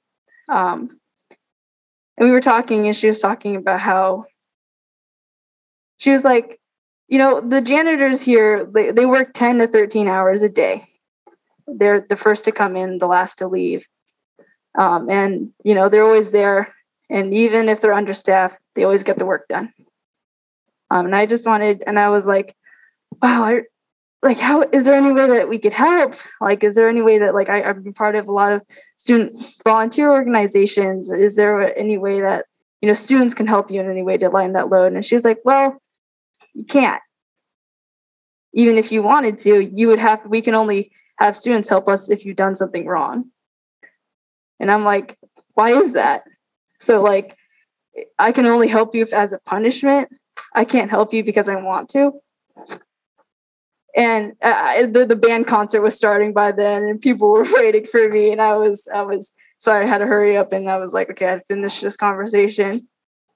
But that left an impression on me. And I felt like I feel like I have to say that. I think if we have a group of people that are working so selflessly and so hard, and then we also have a group of people that are willing to help them, I don't see why they can't. So there's that. So then I guess too, on a more brighter note, tomorrow's senior project night. That's going to be really exciting. It's going to be fun. Yeah, Steph and I are going to be there at Glencoe High School, where a lot of seniors are presenting projects that they've been working on, portfolios they've been working on for not just this year, for basically their whole high school career. I think it'll be an exciting night where I get to see a lot of my peers' work. And so I'm really excited about that. I feel like this has been a really disjumbled talking and I kind of ramble a lot, so I'm going to end it here. But yeah, thank you.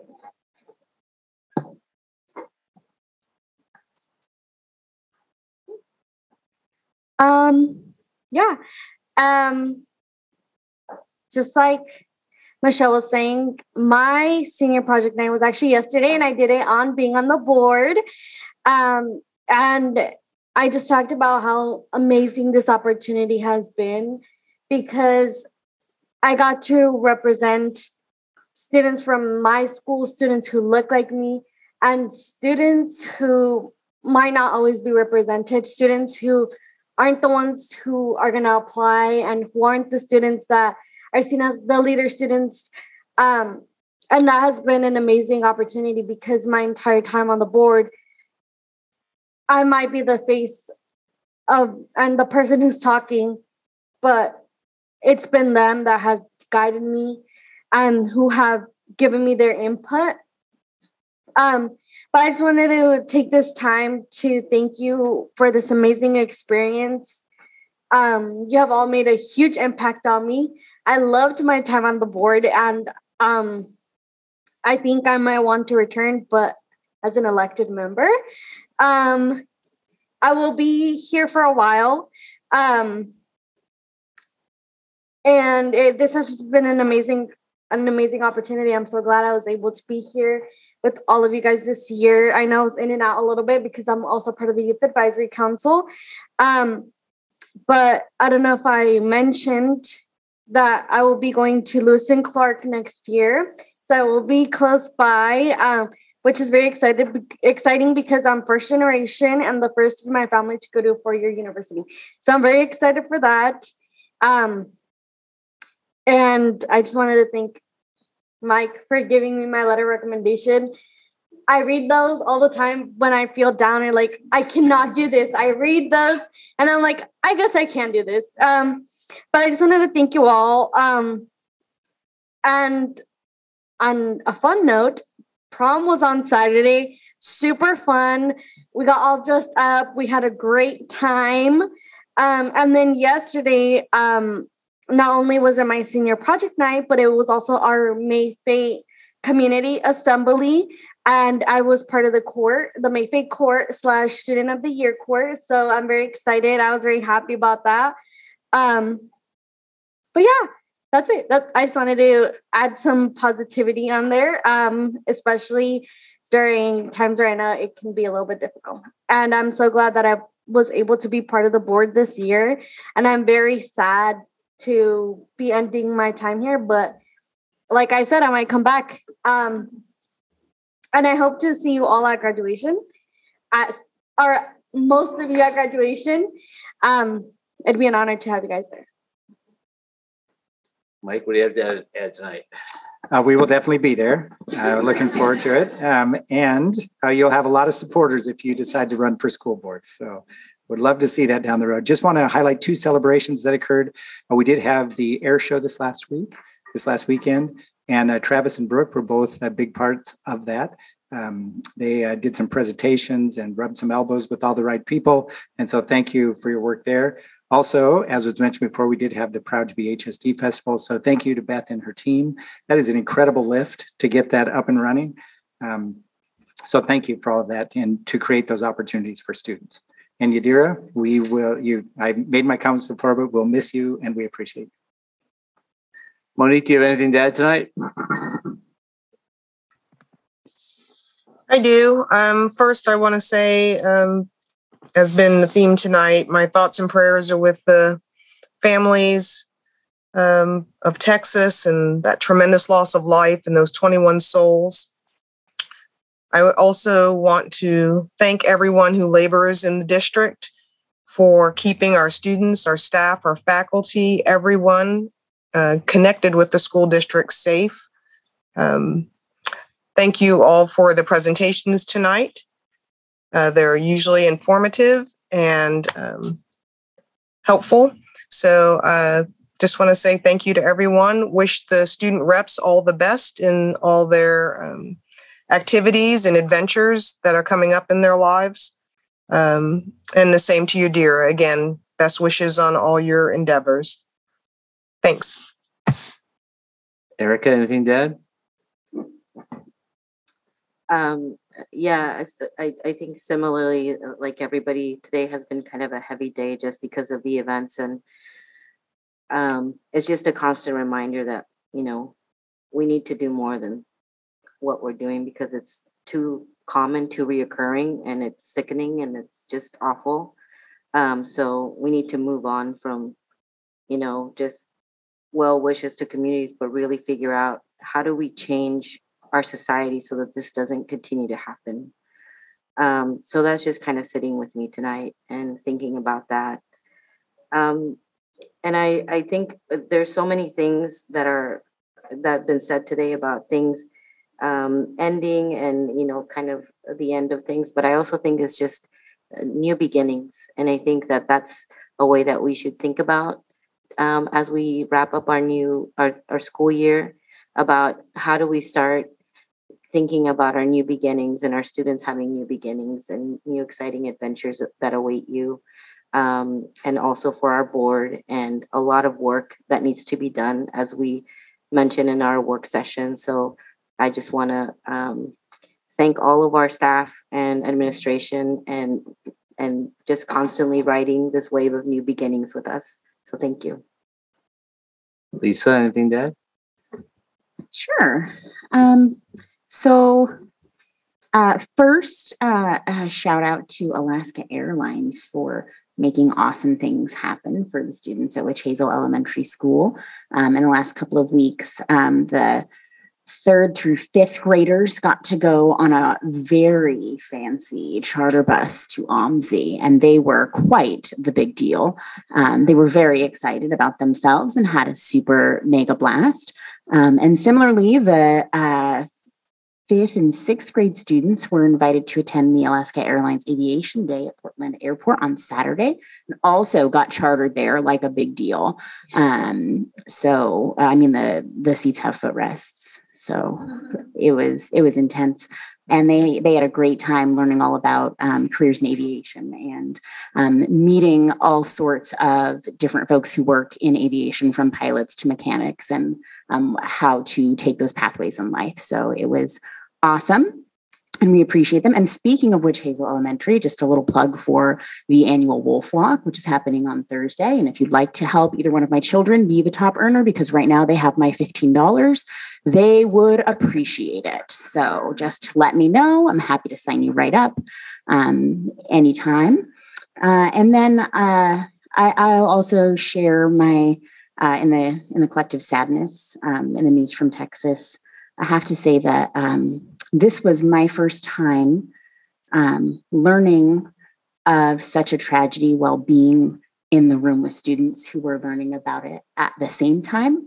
And that hits much differently than it ever has before.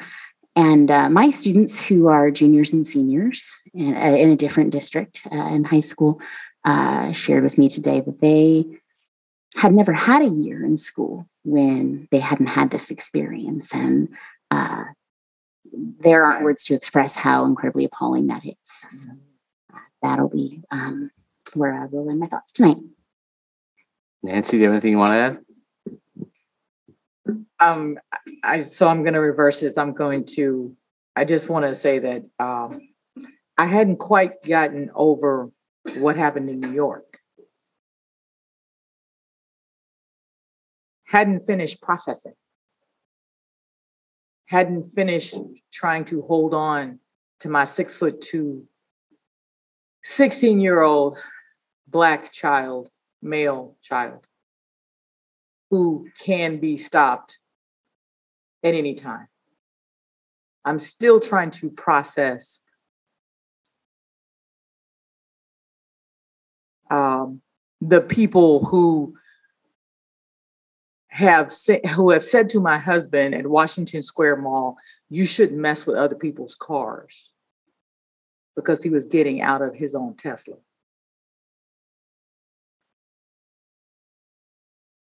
I haven't finished processing all of that. Don't let the color of my skin fool you. I still have red blood. I still have white blood cells. I am still a human being. People who look like me are human beings. People who look like you are human beings. And it is extremely difficult for me to function and compartmentalize and still perform in a world who will never see me as the wonderful human being that I am. I'm urging our teachers, do not forget that Black or brown child that you see in your classroom. Do not fear their parents. Do not fear their culture. Get comfortable with your discomfort. The moment you do that, your world will open up. I promise you. If there is anything that I can do to help facilitate a conversation or open up a safe space and have that, I am happy to do. But please, please do not take your fear out on our children. I beg of you. Ending on a happier note, I admit I'm a big Dr. Seuss fan. I'm sorry, I can't deny it. And it is always this time of the year that I think of the same. I go back to my favorite book, Oh, the Places That You Will Go, to my beloved student representatives, and to Yadira. One of my favorite 2 or 3 pages, he says, you have brains in your head. You have feet in your shoes. You can steer yourself any direction you choose. You're on your own and you know what you know. And you are the one who will decide where to go. Best of luck to you. Thank you. Thanks for the amazing Proud to be HSD festival. It was great to see HCU, HSF, HEA, like all the acronyms, the district vaccination trailer, and you would be, all the big robots were in their little pens and little robots. And when they took the big robot out sort of by the street, you would be sort of amazed at how fast that thing goes. It's going around its little pen. You're like, oh yeah, cute. And wow. But of course, the very first thing that happened to me as I walked down second towards the Proud to be HSD festival was get inside Saturday Market HSD festival. And I saw Yadira and her daughter walking together, of course. So we'll give you the final word. Anything to add this evening? Oh, no, we learned how to do CPR on a dog, which was a lot of fun. And I was just, as we were just talking, I remember the CCP presentations that we received that were starting with the kiddos at a young age. And that festival was awesome because like I can see her little mind working. She was like, it was awesome to see her with like a high school student learning how to do CPR on a dog. She did robotic stuff. She loved the mariachi band. And it just, you can see her little imagination like just going everywhere. And then like earlier that week too, she's like, Mom, do you know what an architect is? And I'm like, oh, no. She's like, yeah, we had one at school today. And so, I mean, just that at work is amazing to see because like her imagination and like her sense of what she can be is just whatever she wants it to be. So that was great. And yeah, I think I'm going to end it there before there's more crying. We'll see y'all in June. We are adjourned. Thank you.